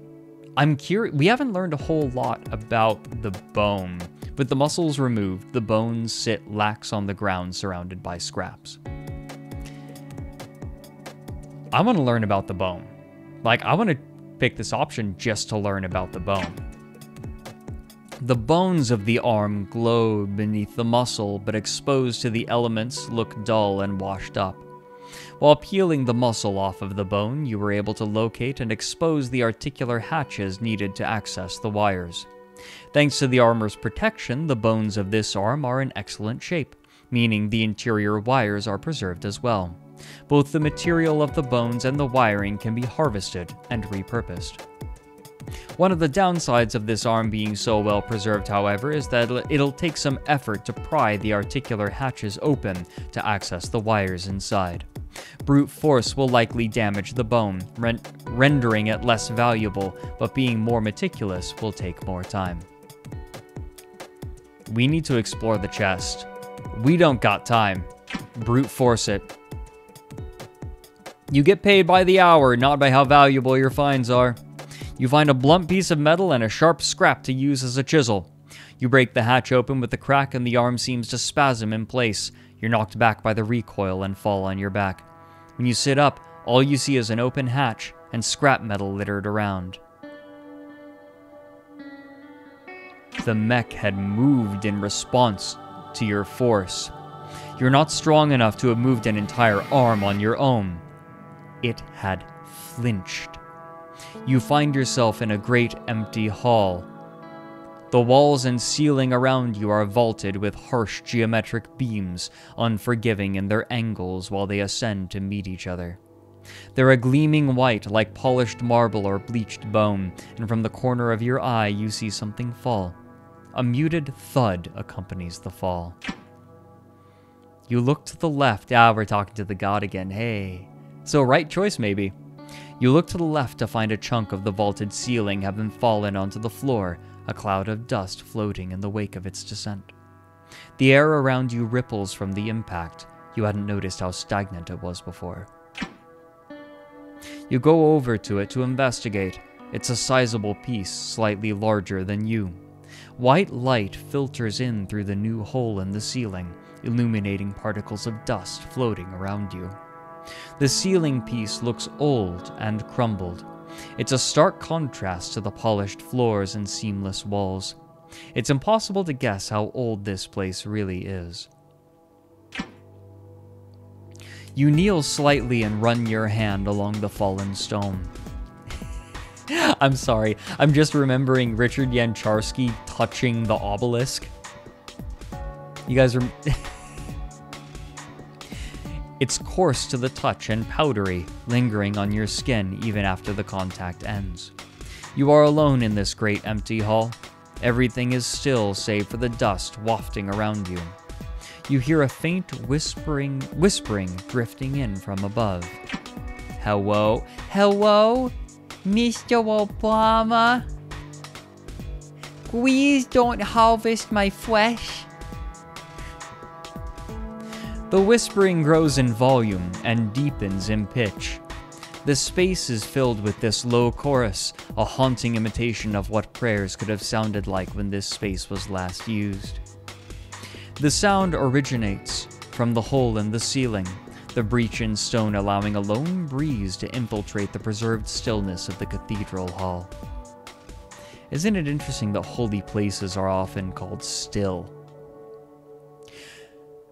Maybe that's what's being invoked here.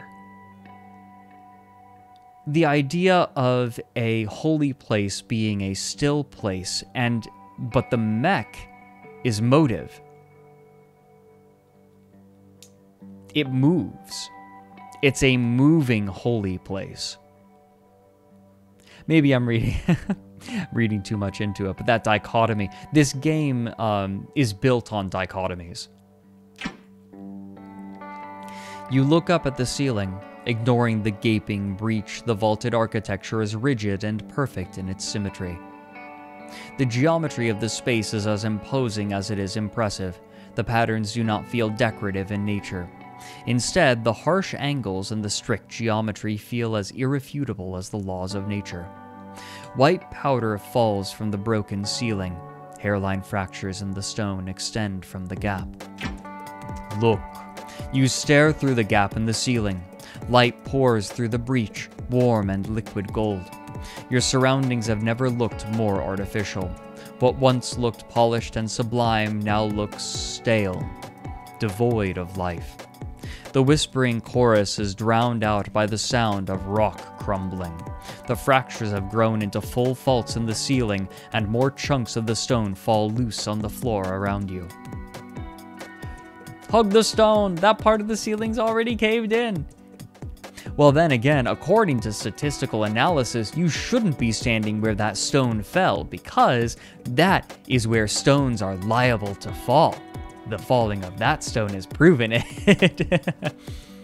One falls just behind you, but, entranced by the glimpse of the sky, you don't even flinch. The colors of the sky are vibrant. One moment they appear a gentle blue, cotton soft and comforting. Another moment and the light of the sun glares through, bringing with it triumphant golds and reds that send vibrant streaks through the air. Your eyes burn from the aggressive bright light, and your skin feels warmer than it ever has.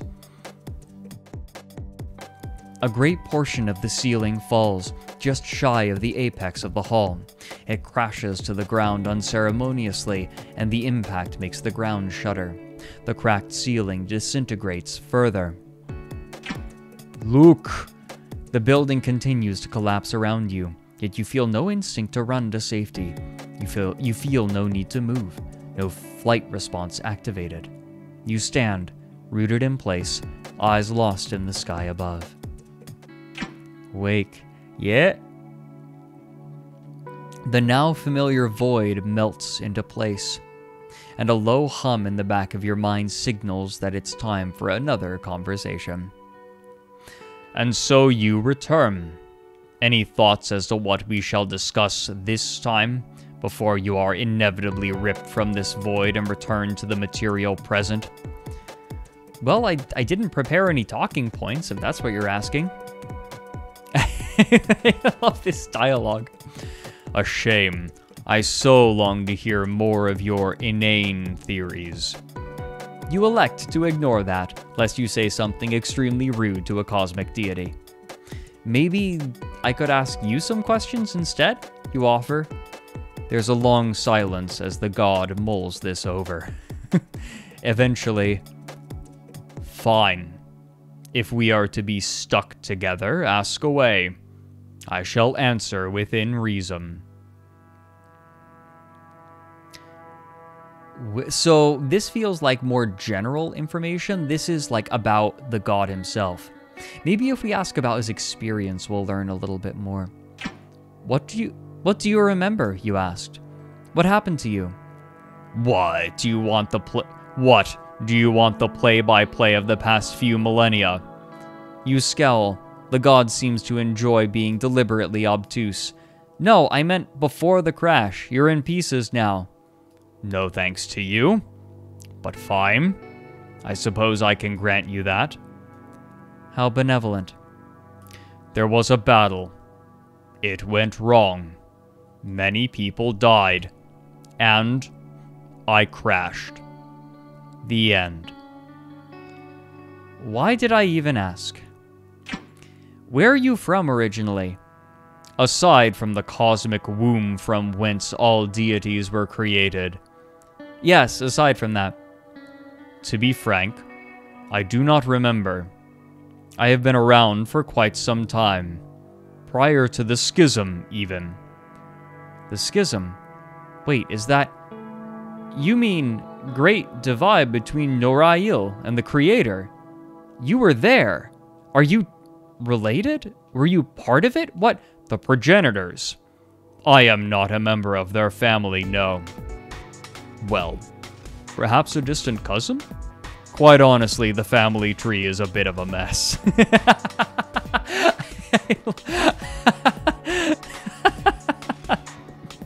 I love this god. You stay silent. You're relatively dumbfounded at how casual this conversation is. You're discussing the actual literal creators of the universe as though they're shitty relatives. It's bizarre.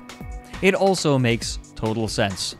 Seemingly unaware of your internal external crisis, the voice continues. But I had no role in their squabble. I was simply worshipped by unlucky people in the wrong place. What? You mean in Zera? Maybe. Maybe not. Like I said, I do not remember where I am from. But the bulk of my followers were based there, so over time it was home to me as well.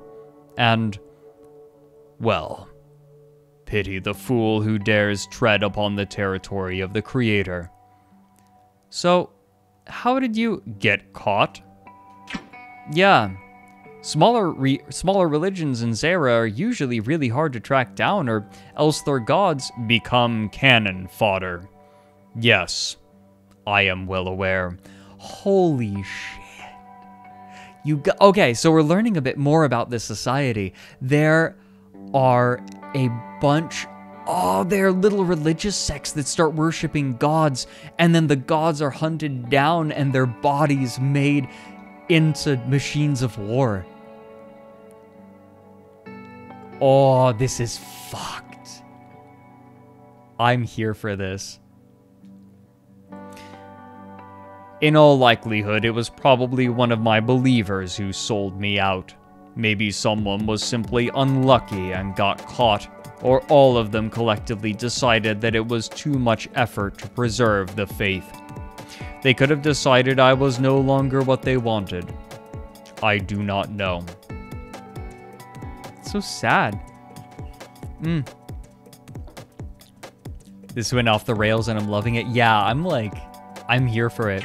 That's awful. Yes, it is. All I know is that now I am a broken weapon of Zyra's make. Know this.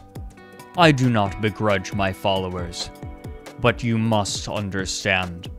I did not ask for things to be like this. Neither did they. I suppose you are right. The air thins. You see the void swimming in and out at the edge of your vision. I think we're out of time. You return to your surroundings and find yourself on your back, blunt metal in your hand. You slowly get back on your feet and approach the panel, arms held in front of you as though fending off a wild animal. Nothing else seems to have happened after the initial spasm, so it should be safe to get the wires and go. It seems wiser to unplug the wires rather than cutting them out, so you remove them as unobtrusively as possible before wrapping them in a coil and leaving. You find a rack to hang your wires on and exit the area. Hey, Dabi.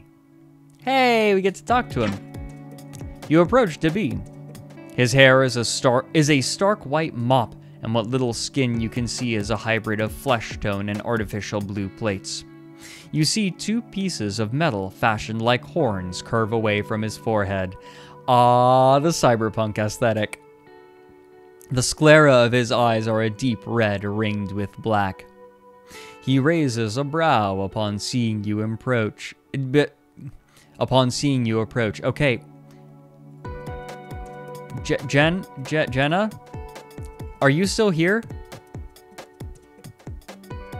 Is Dev still in chat? Because if you are, I have a question. Oh, they took off? Oh, damn. Oh, they had to go. Oh, they left it. Oh, I missed it. Okay. It's ironic that I was so I was digging into their grain, digging into their game, that I missed them leave. Because I was going to say, did you intend to create like Tumblr fuel? Because that's what you just did here. You know that, right? If you're watching the VOD and you're listening, you know that you just created Tumblr fodder. We're continuing. He's a Tumblr sexy man. He is. You introduce yourself to him. He grins at you, his teeth a stark white against the raucous colors of his clothing. I'm Dubby, he says. It's a pleasure. Nice to meet you too. I see you've also consigned yourself to the service of Our Lady of the Sacred Waste. What did you do before? I used to be a member of the clergy. He takes a step back from you, looking at you with mild alarm. Well, something must have gone wrong for you. You don't get many former priests around here. I wouldn't expect you to, no. Dabi makes a point to avoid eye contact with you now. He looks uncomfortable. And what brings you to such a fabulous, glamorous line of work such as this? It's my calling. It's my calling, you say dryly. The lady demands her sacred waste, so who am I to deny her? He laughs, delighted that you're keeping the joke running. Ah, another loyal acolyte. So glad to have another member of the cloth among us. What about you, you ask? A celebrity as infamous as myself has to retain some sort of privacy, you know. Best way to stay under the radar is to work the jobs people like to pretend don't exist. Oh, Hex Harper, thank you. I'm glad you like Loren. Loren's a sweet boy. Wait, what are people talking about in chat? Oh boy. Wait, did he say the A word? Amogus? Celebrity, huh? You raise a brow. How come I've never heard of you? He raises the back of his hand to his forehead with a dramatic flourish. Oh, the horror! To think that someone is blind to my shining legacy. You might want to be careful with how many jokes you take him up on. It seems like he's the type to take a mile if you give him the fraction of an inch. You might not be kidding. You reason. As dramatic as he seems to be, he made a genuine point about wanting to stay under the radar at a low-reward, high-risk job. He might not be a celebrity per se, but infamy is a different kind of fame. Plenty of people probably come to this line of work to escape something. Maybe he's escaping something big. Anyway, not that I wouldn't take any excuse to learn more about a fascinating specimen such as yourself, but our illustrious supervisor is not the most keen on us lowly peons slacking off. Let me know if you need anything else, yeah? He gives you a jaunty salute as he heads back to his work. Oh.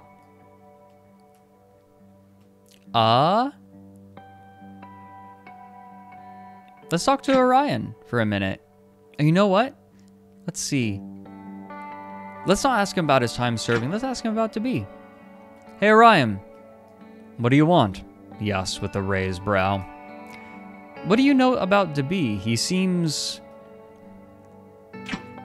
odd, you say carefully. I was wondering if you knew much about him.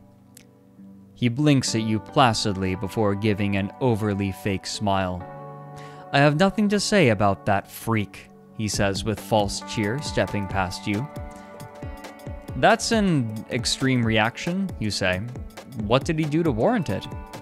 He looks at you incredulously. Do you even have to ask? Just look at it.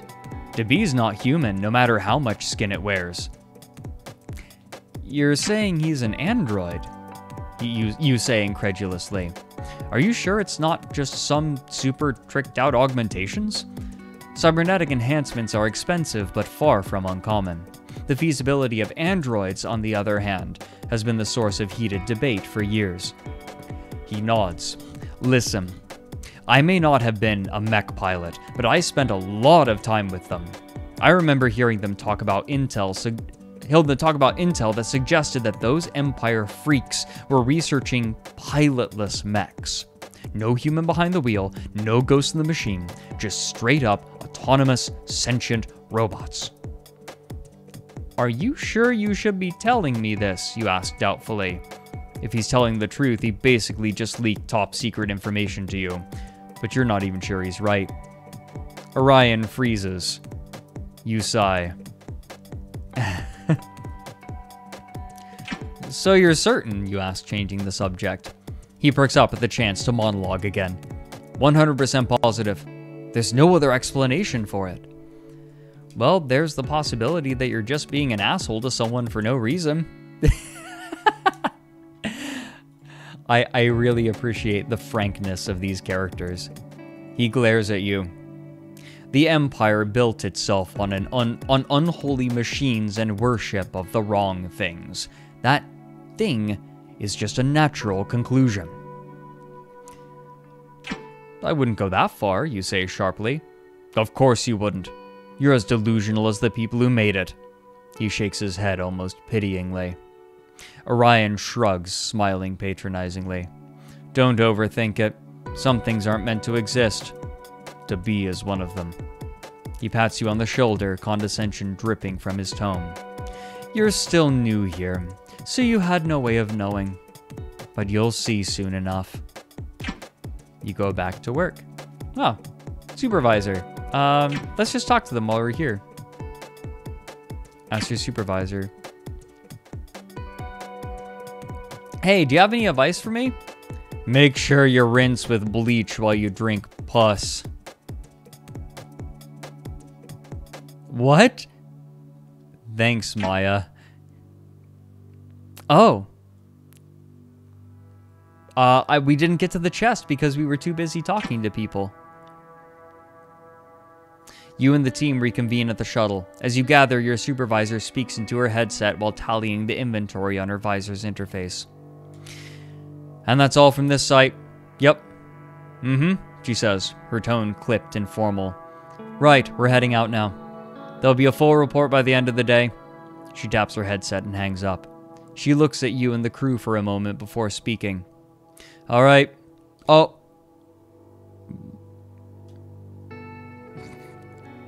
All right, we're done here. So move as much shit to the cargo hold as you can on your own. Anything too heavy for you will be rounded up along with the vehicles and equipment at the end. Anything you leave behind is not the responsibility of Icor Inc., and it's up to you to manage your personal effects. Any questions? When the crew shakes their heads, she gives a brisk nod. Right. On with it then. Sooner we finish, the sooner we leave. You and the crew make decent work of the equipment. Maya and Spades guide the larger vehicles to the cargo hold of the shuttle with a practiced ease. Once Maya sees that everything has been boarded, she checks her visor and says, T-10 to liftoff. We will leave you behind if you aren't strapped in by then. Your supervisor boards the shuttle without a spare glance behind her. Let's talk to Dabi. Dabi lingers at the edge of the wreckage, searching for something one last time. He doesn't seem to find it. Dabi boards the shuttle. Orion surveys the wreckage with an air of nostalgia to him. He almost looks sad to be leaving. After getting his fill of the scenery, he's the next to board the shuttle. He offers you a nod and a beam as he passes you.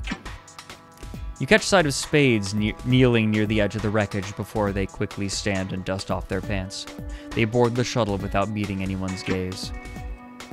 You board the shuttle. I think we're at the end, you guys. Dabi. Saving Dabi's? With everyone boarded, Maya signals an affirmative to the shuttle pilot. The shuttle lifts off, and you watch until the body on the ground becomes nothing more than a speck in the distance.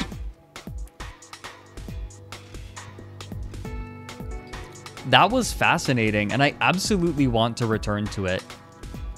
I'm gonna do some more runs on my own time, you know, whenever I have time. Not today, probably. But that was fantastic. Stream's not done, by the way. Just because we're done with the game, that doesn't mean that we're done with the stream. Actually, we're going to be doing a couple of things. One thing is Farfetched. I don't know if you guys saw it. It's the animated project being headed up. I think that Ashley Nichols is heading it up. I got to know her, actually, like, over the last few months. I've been chatting with her.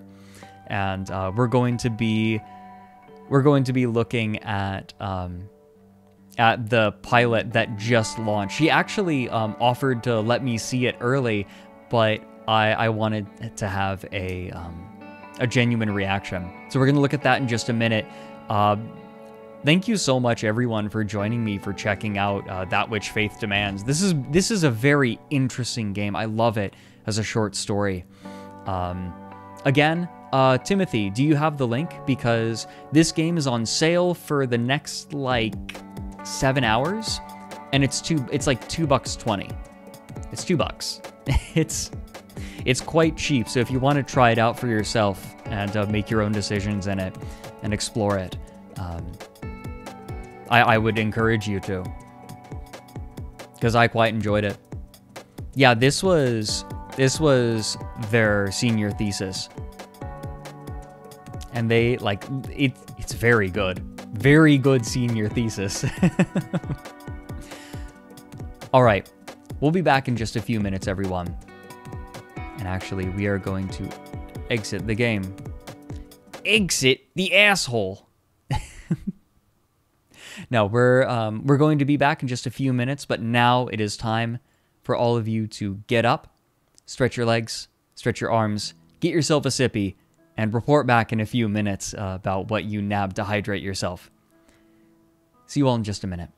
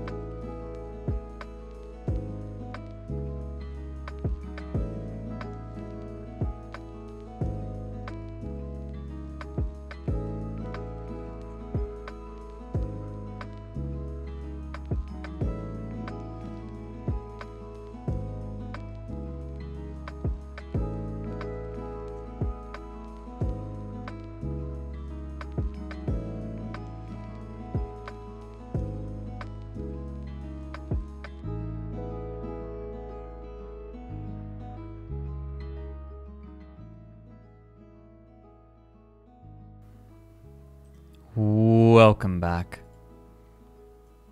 Now, what did you all get for Sippy? I personally wanted something with a decently strong flavor, but something that was comforting. So I'm having my milk oolong that from Aesthete Tea that I quite enjoy. What are you all sipping? Mead and sparkling water. Man, now I want mead. Damn it. Mead is so good. A cup of sand. Perfect. Clean out your insides, I guess. Water. Rooibos.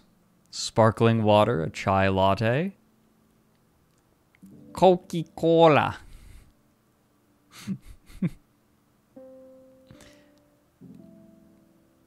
Gatorade. Tap water. Spurt. Now, thank you all for joining me to check out That Which Faith Demands. I've been very excited for that, and it didn't disappoint. Very nice. It had really big short story energy, and I'm completely there for it. I mean, any day where I get to read some strange and interesting science fiction is a good day in my book. Very solid. It had big something you'd read in a short story collection that just kind of sits in your head for a while. That's definitely going to do that for a while for me. All right. I think, I'm just kind of realizing you can talk with the other members of the team and get to know them a little bit, but I feel like there was a hidden option. You could, basically when you're harvesting the mech, you get to talk to it, right? So he's just another conversation option. Now, we are going to be looking at a thing. Farfetched's new trailer just dropped, and I want to check that out with all of you. So, it's 1.5 minutes long. Okay. Not too long. We're gonna...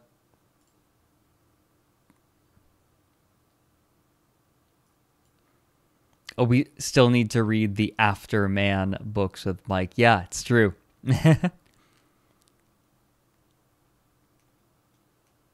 Saw this post the other day. Sci-fi short stories are super efficient. They take an hour or so to read and then fuck you up for years.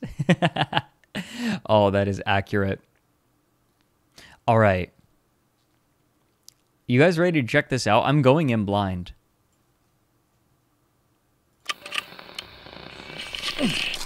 I'm just laying the breadcrumbs for when we make it big. Isn't that right, Rue? Yeah, of course. Everyone loves a good origin story, right? Yeah, and they usually start with hard work. So make yourself useful. Hey, Quinn! Wedding party or desecrated corpse? Oh, duty calls. Think fast. Coming, Piper. Typical. Only way you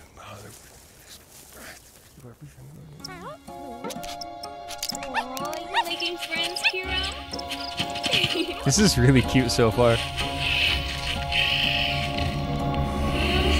Oh, that's sick. Sorry. I guess they don't make trees like they used to. Oh, right. People, this is our lead singer and lighting expert. None of you say a fucking word. Huh, lighting expert. You hear that, Kira? I got a promotion.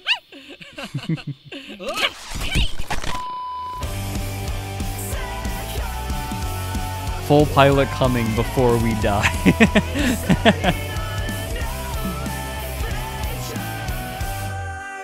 This is awesome. So this is a an independent animated series that's being made that I'm looking forward to. That just launched. Let me see. They have, yeah, that pilot was uploaded onto a new channel, but there is a little bit more a test animation that was made a while ago. No, it's not voiced by me. That does look really cool. Actually, if you are here, that is looking awesome. Do we have Dev in chat?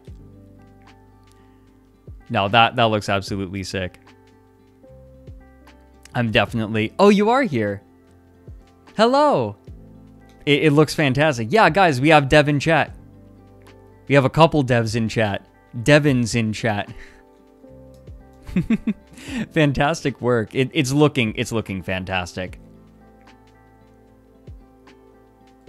Yeah, and the humor works. Wow.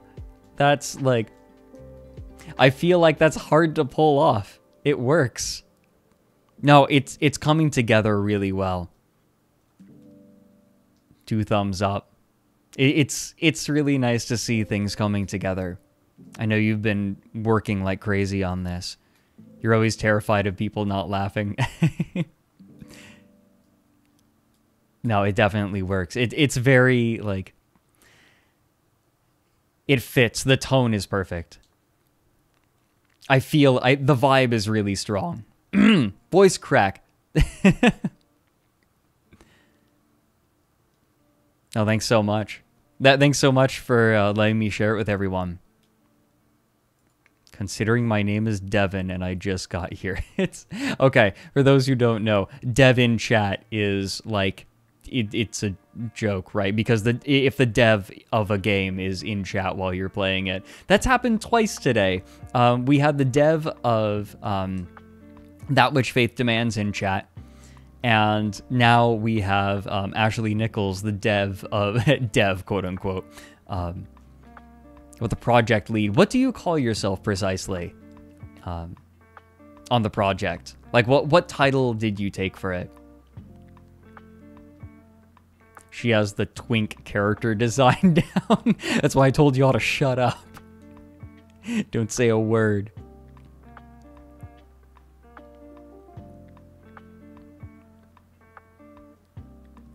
Yeah, their lead singer and lighting expert. Creator, I guess. Rabbit nerd is my preferred title. No, that's me. Don't you take that from me. Oh man, I just realized, like, if I ever stream Inscription again, I'm just going to have to take the Warrens every time, right? Gonna steal it from me? Don't better fucking... Don't you do this shit. No, we have... Don't worry, guys. We have plenty to fill up. So we're going to go for another 20 minutes, and then we have art. We have a lot of art. I feel like I need to very purposefully make time for art nowadays, because there's always so much. Because people are just way too sweet. Let me see. I had a few things. I have a classic Tumblr post that I wanted to share with everyone that I thought you all would appreciate.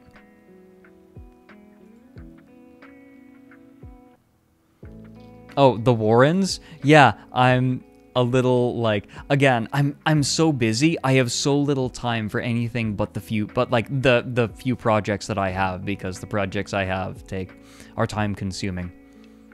We still want to do it. We still have the topic. I would be doing the topic on stream if we weren't doing it for the Warrens. So are you all ready for an absolutely classic Tumblr post? It is amazing. Is it pre-ban? I think so. So first, Doctor, $140,000 a year. Furry artist on Patreon, $160,000 a year. I think you're lowballing the furry art amount, to be honest. I'm sorry for the inaccuracies, Dr. Yif. No matter how I respond to this, I don't look good. Well played. I walked right into that. Then Booba Chew. Why do we have so many chews? Well, furry artists are typically more competent and courteous than your average doctor, so I can see that. Did you just legitimately tell me that a person who draws wolf ass is more confident than a dude who spent 8+ years in a university to give you a lung transplant? Doctors are bullshit and furry artists perform an infinitely more valuable service to society compared to them. You will die in 7 days. It took doctors like 10 years to diagnose what was wrong with me, some insisting I was faking for attention, while a furry artist I knew just went, "That sounds like Crohn's," after hearing me complain once and ended up being right. Also, I can't go to a doctor and ask them to draw Rouge the Bat wider than she is tall with tits to match, now can I?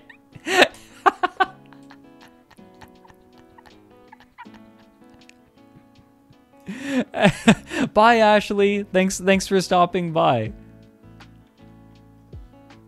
Also, sup, Lucky Bun. You could if you weren't a fucking coward. This post was like 50 consecutive punches to the face. What the fuck went on here?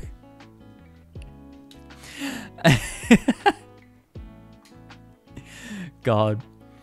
I love this. Perfection. God, I have a bunch of stuff to show. Let me see.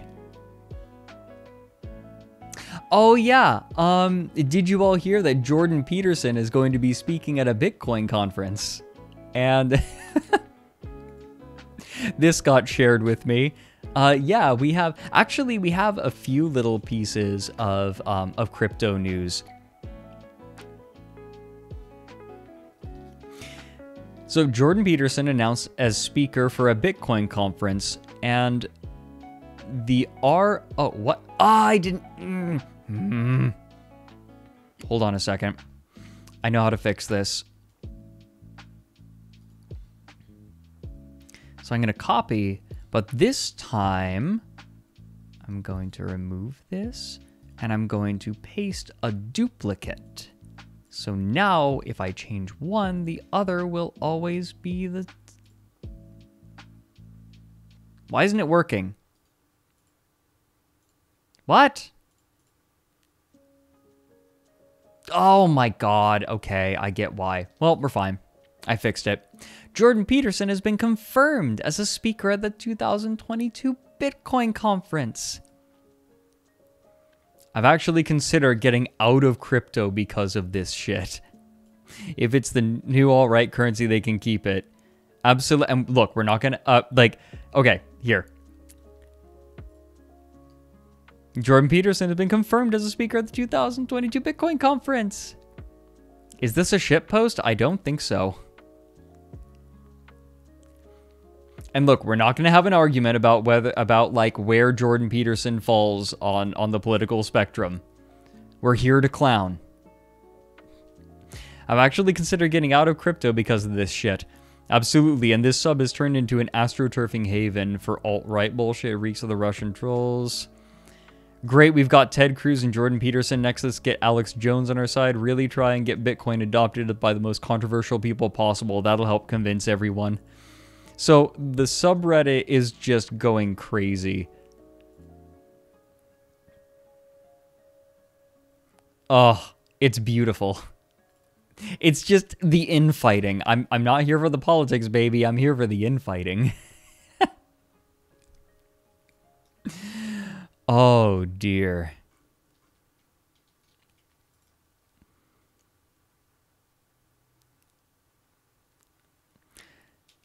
Music? Oh, okay, good. Music's fine. Oh, it's the fact that they're infighting so hard. They can't help it. Get the popcorn. There are some other things that I want to look at, of course.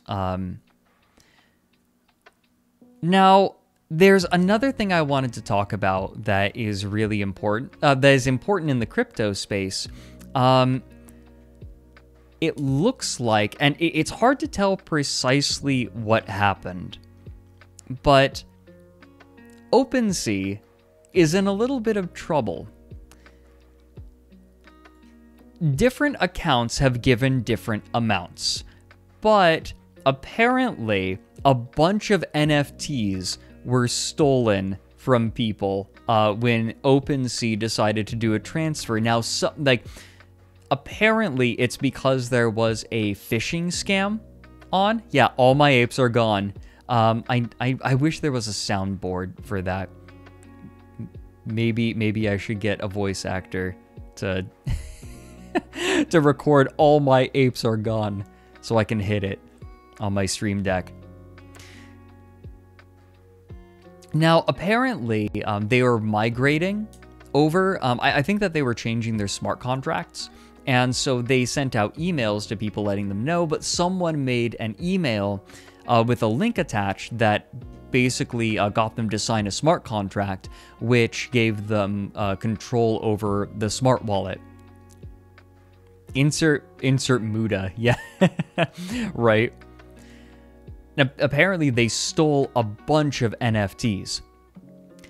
Now, the funny thing about this is that the CEO of OpenSea went into damage control and said, importantly, rumors that this was a $200 million hack are false. The attacker has $1.7 million of Ethereum in his wallet from selling some of the stolen NFTs.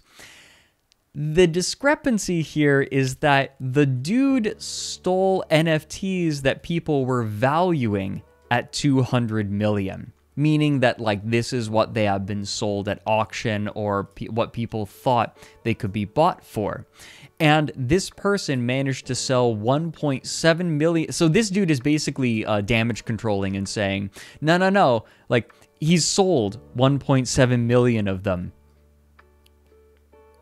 He only sold 1.7 million. In my mind, that's kind of like saying that, like let's suppose, right? Let's suppose for a minute that somebody breaks into a museum and steals 10 paintings worth over $100 million. And like each one of them is worth, millions. And then the museum curator gets up on a podium and people are saying, $100 million worth of paintings stolen. Then the museum curator gets up and says, actually, they've only sold one of the paintings, so it's only like 10 million right now. It's like, you motherfucker.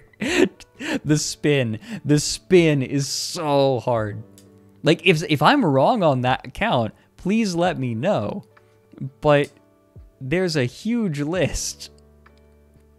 Like, it's like he's trying to say, oh, we only sold some of them. So what? Is the founder of OpenSea trying, like, is the founder of OpenSea trying to say, oh, like only the NFTs that he sold count? Or is he trying to say the ones that he didn't sell were actually worthless anyway?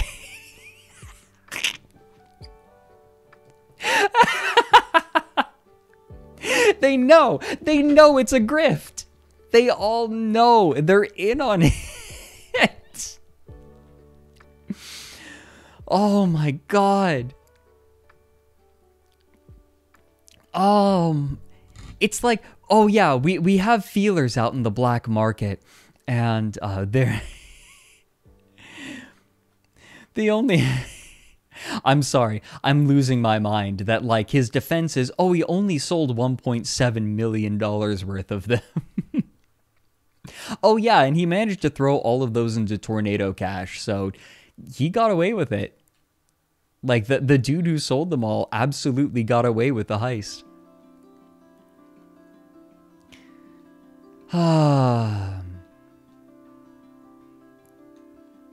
Yeah, Lucky Bun. The big problem with crypto scams is that you can only get away with cryptocurrency, and good luck figuring, funging that into something worthwhile. Yeah, good luck exchanging that for money. I mean, Are there any other, like, what other stable coins are being used right now to trade? Because I know that Tether, like, are they still using Tether? Are crypto bros still using Tether? Does anyone know? People are still using Tether? Are you kidding me? Are you kidding me? People are still using Tether. Oh, it's still on all the major listings. Are you shitting me? No way. No way. No.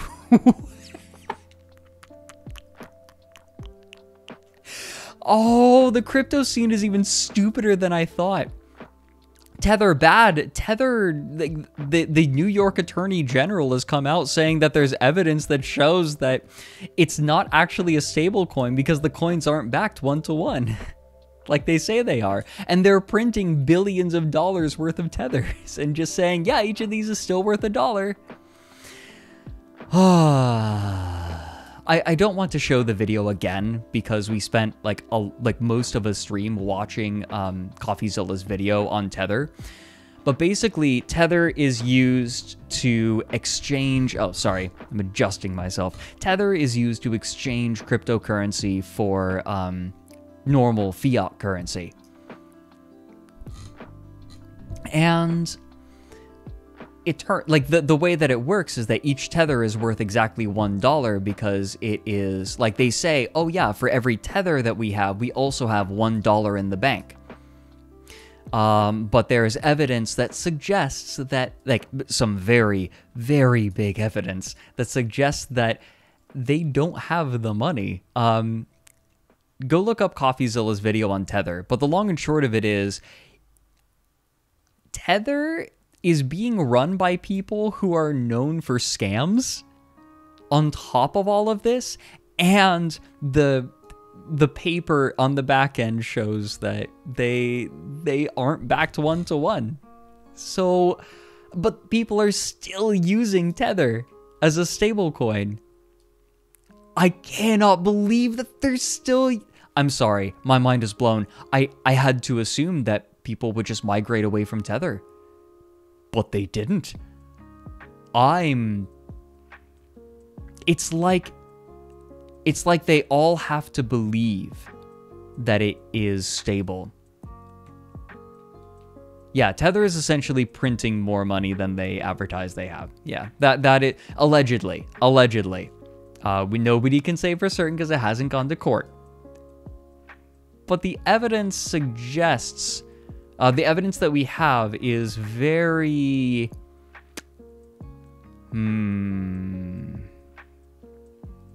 orc power of believe.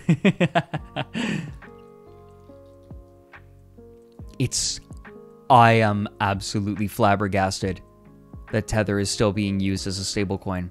It's like... Tether is the main way that at least was, and apparently still is... the main way that people cash out of crypto. And we don't know how much longer they'll be around. Oh, Lucky Buns here with the info. The problem with withdrawing Ethereum is that you need to sell them to people who are buying in real money and also pay gas prices. Yeah. Gas. Back in the day, it's like gas. Selling that amount also reduces scarcity, which can tank the value of the whole currency before the transaction completes just because of the size. Yeah. Yep. Yeah. Lucky Bun's correct. Selling large amounts of cryptocurrency can actually adjust the value of the currency as you are selling it, which is why Tether is used, which is why stablecoins are used in the first place, because you can peg it to the actual dollar amount, no matter how the currency fluctuates, no matter how long the transaction takes to go through.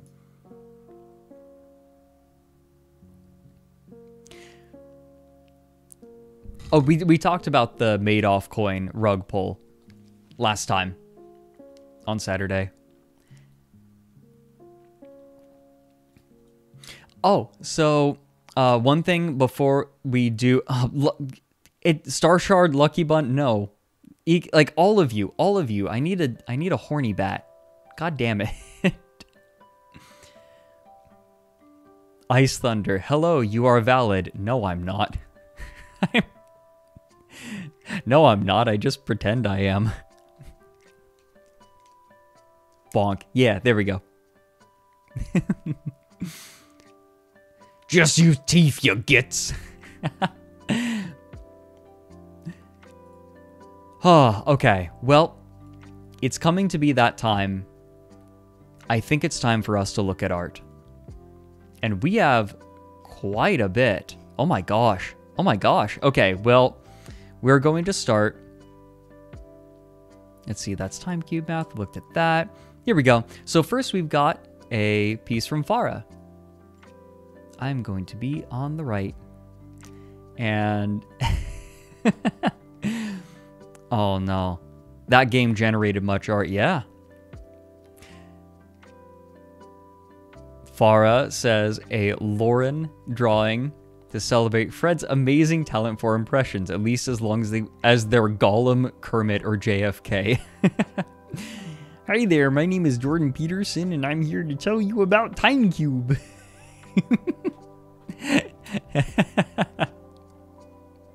Thank you very much, Farah. Perfect. And then Farah also here to describe my experience listening to Brian's poop songs in the morning, or specifically toilet songs. Like, so to those who don't know, for a very long time, I would wake up and have voice messages from Brian of Regular Car Reviews, and they would just be songs that he was singing on the toilet. I said, so this is an accurate account of it. Oh, new voice message. My sphincter is a union man. He only works when conditions are right. God damn it, Brian.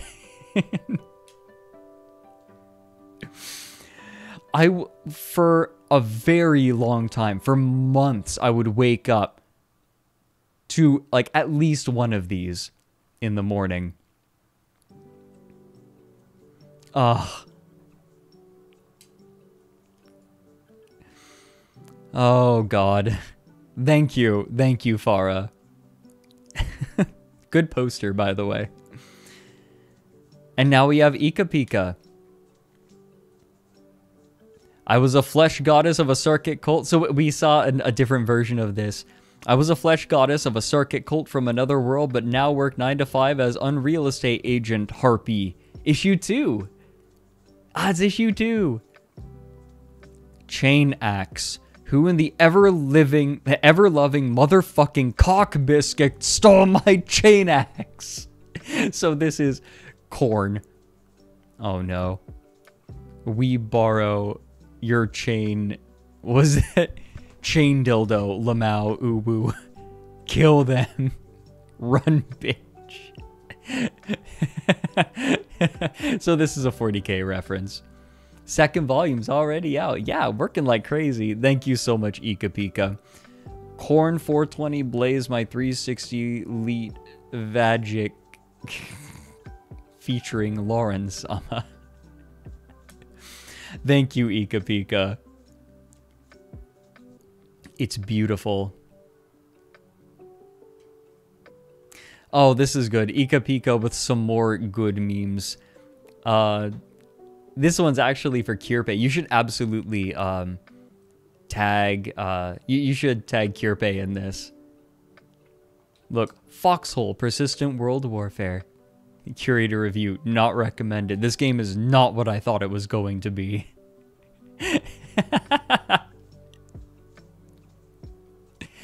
Poor Kirpe gay boy. Poor gay boy. Poor gay boy. He just wants boys.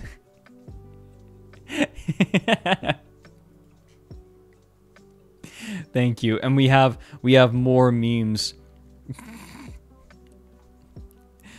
A Nord's last thought should be of Bean.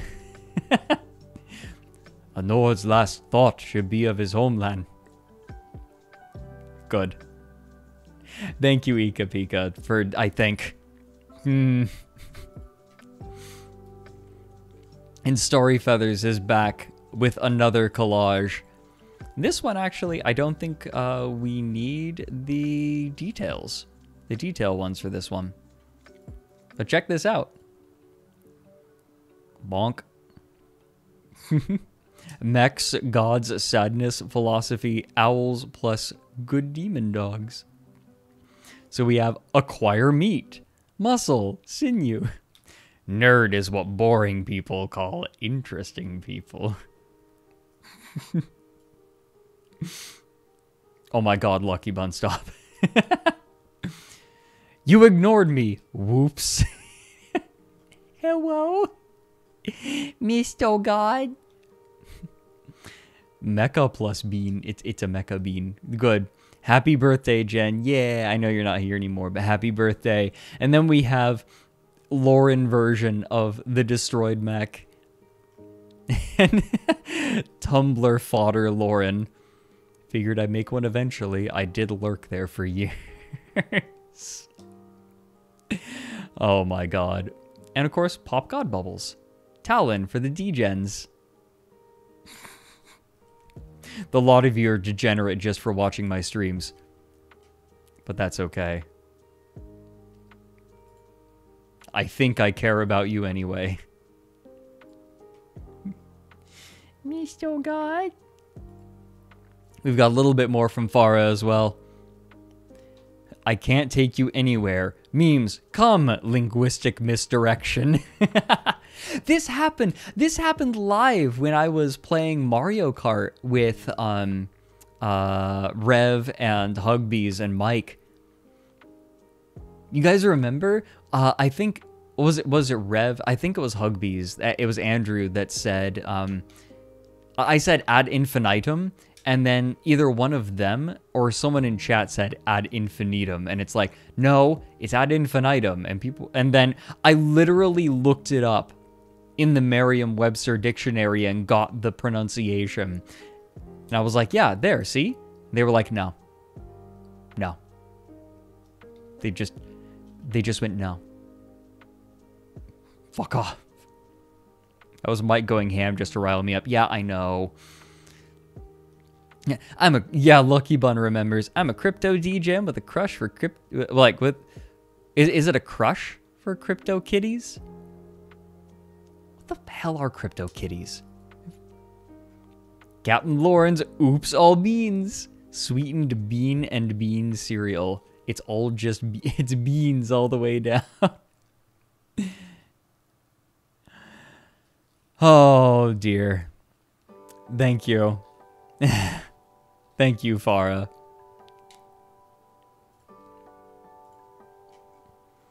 And then, aw. And Mintellect. Aw, Mintellect. This is way too sweet. It's a me. It's just a me. And also a Loren. Itty bitty Loren. Aw, this is so sweet, Mintellect. Thank you so much. I appreciate, like, all of the different personas that I have at this point. Like, there's me with rabbit ears, there's rabbit me, there's there's Loren, there's Fred Owl, so there are multiple owls, and then there's the owl icon, then there's the shark I made after the furries episode. Like, there's too many. Okay, that's not true. I appreciate all of it. I love all of it. No, thank you so much, Mintellect.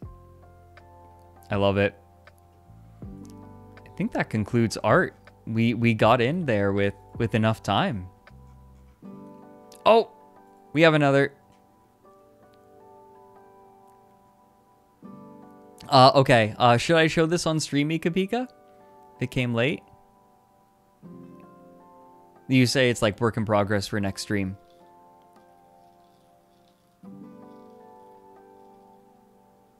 What do you think, Ika Pika? Mind if I show this off? Because this is looking rad. I'm loving this already. Yeah, okay, cool. So this is of the gang.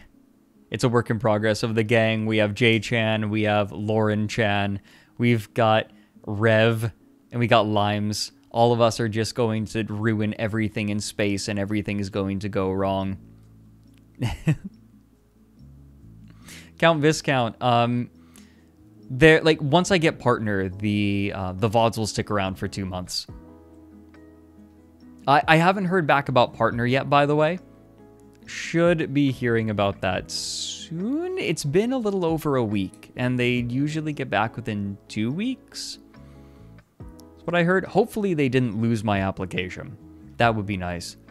No, I love this. Thank you so much, Ika Pika. I'm looking forward to seeing the final version.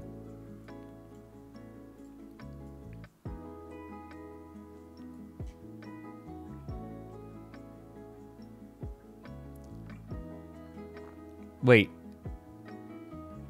Viscount?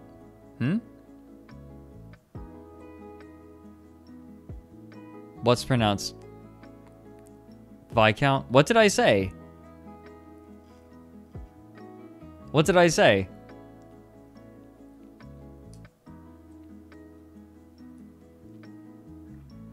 Oh, it's Viscount. Oh, small brain. Small brain. Another one of those words that I've only ever read. I will choose to believe chat on this one. I think that's... So I think that for real is everything now. If you want to submit art, do it on the Loren Owlfriend Twitter, which is down in the description. If you want to check that out and follow for when stream goes live and what I'm up to sometimes. I'm not super active on Twitter on any of my accounts. That just means that you won't get spammed. Perfect. Everyone wins. There is one hidden art. What do you mean? What do you mean hidden art? Explain. Explain yourself.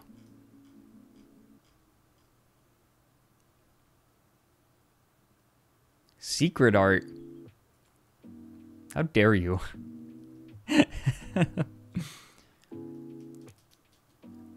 The hidden art is the art of being. With the @ on their reply.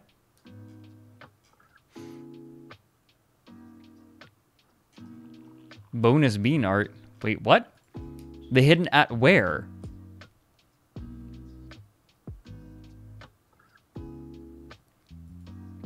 Where? I'm trying to locate what you're talking about. The @ on their reply. Whose reply?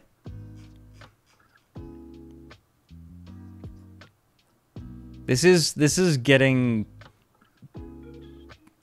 difficult to follow.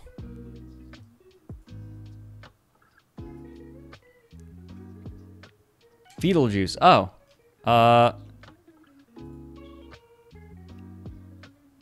Okay. Here, let me see if I can find it. One moment. Okay, there we go. Oh, look at this. Fetal juice made...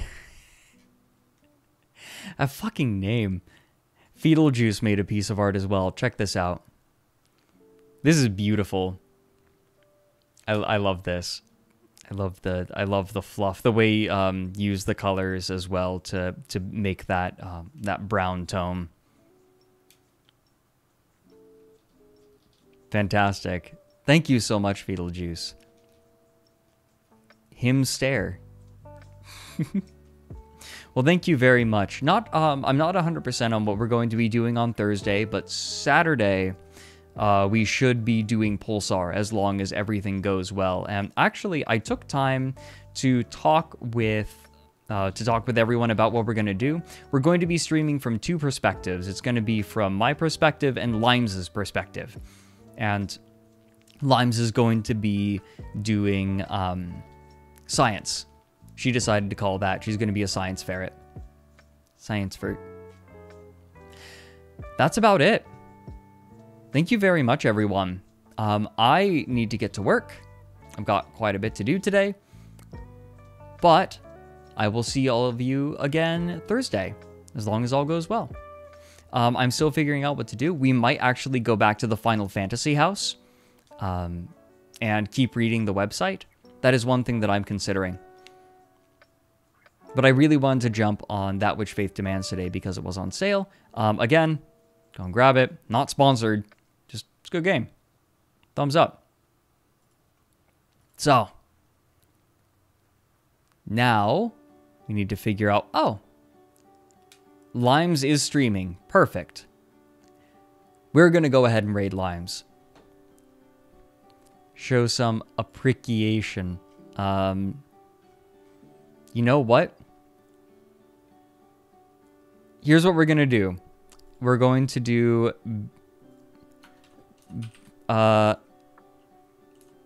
bearer seek meat. That's going to be our raid message.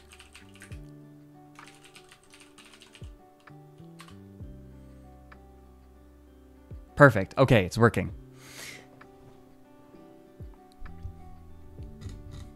Well, I'll see you all Thursday. I don't have terribly much else. Yeah. Just waiting on partner now. And Saturday is going to be Pulsar. And I'm just really, really looking forward to that.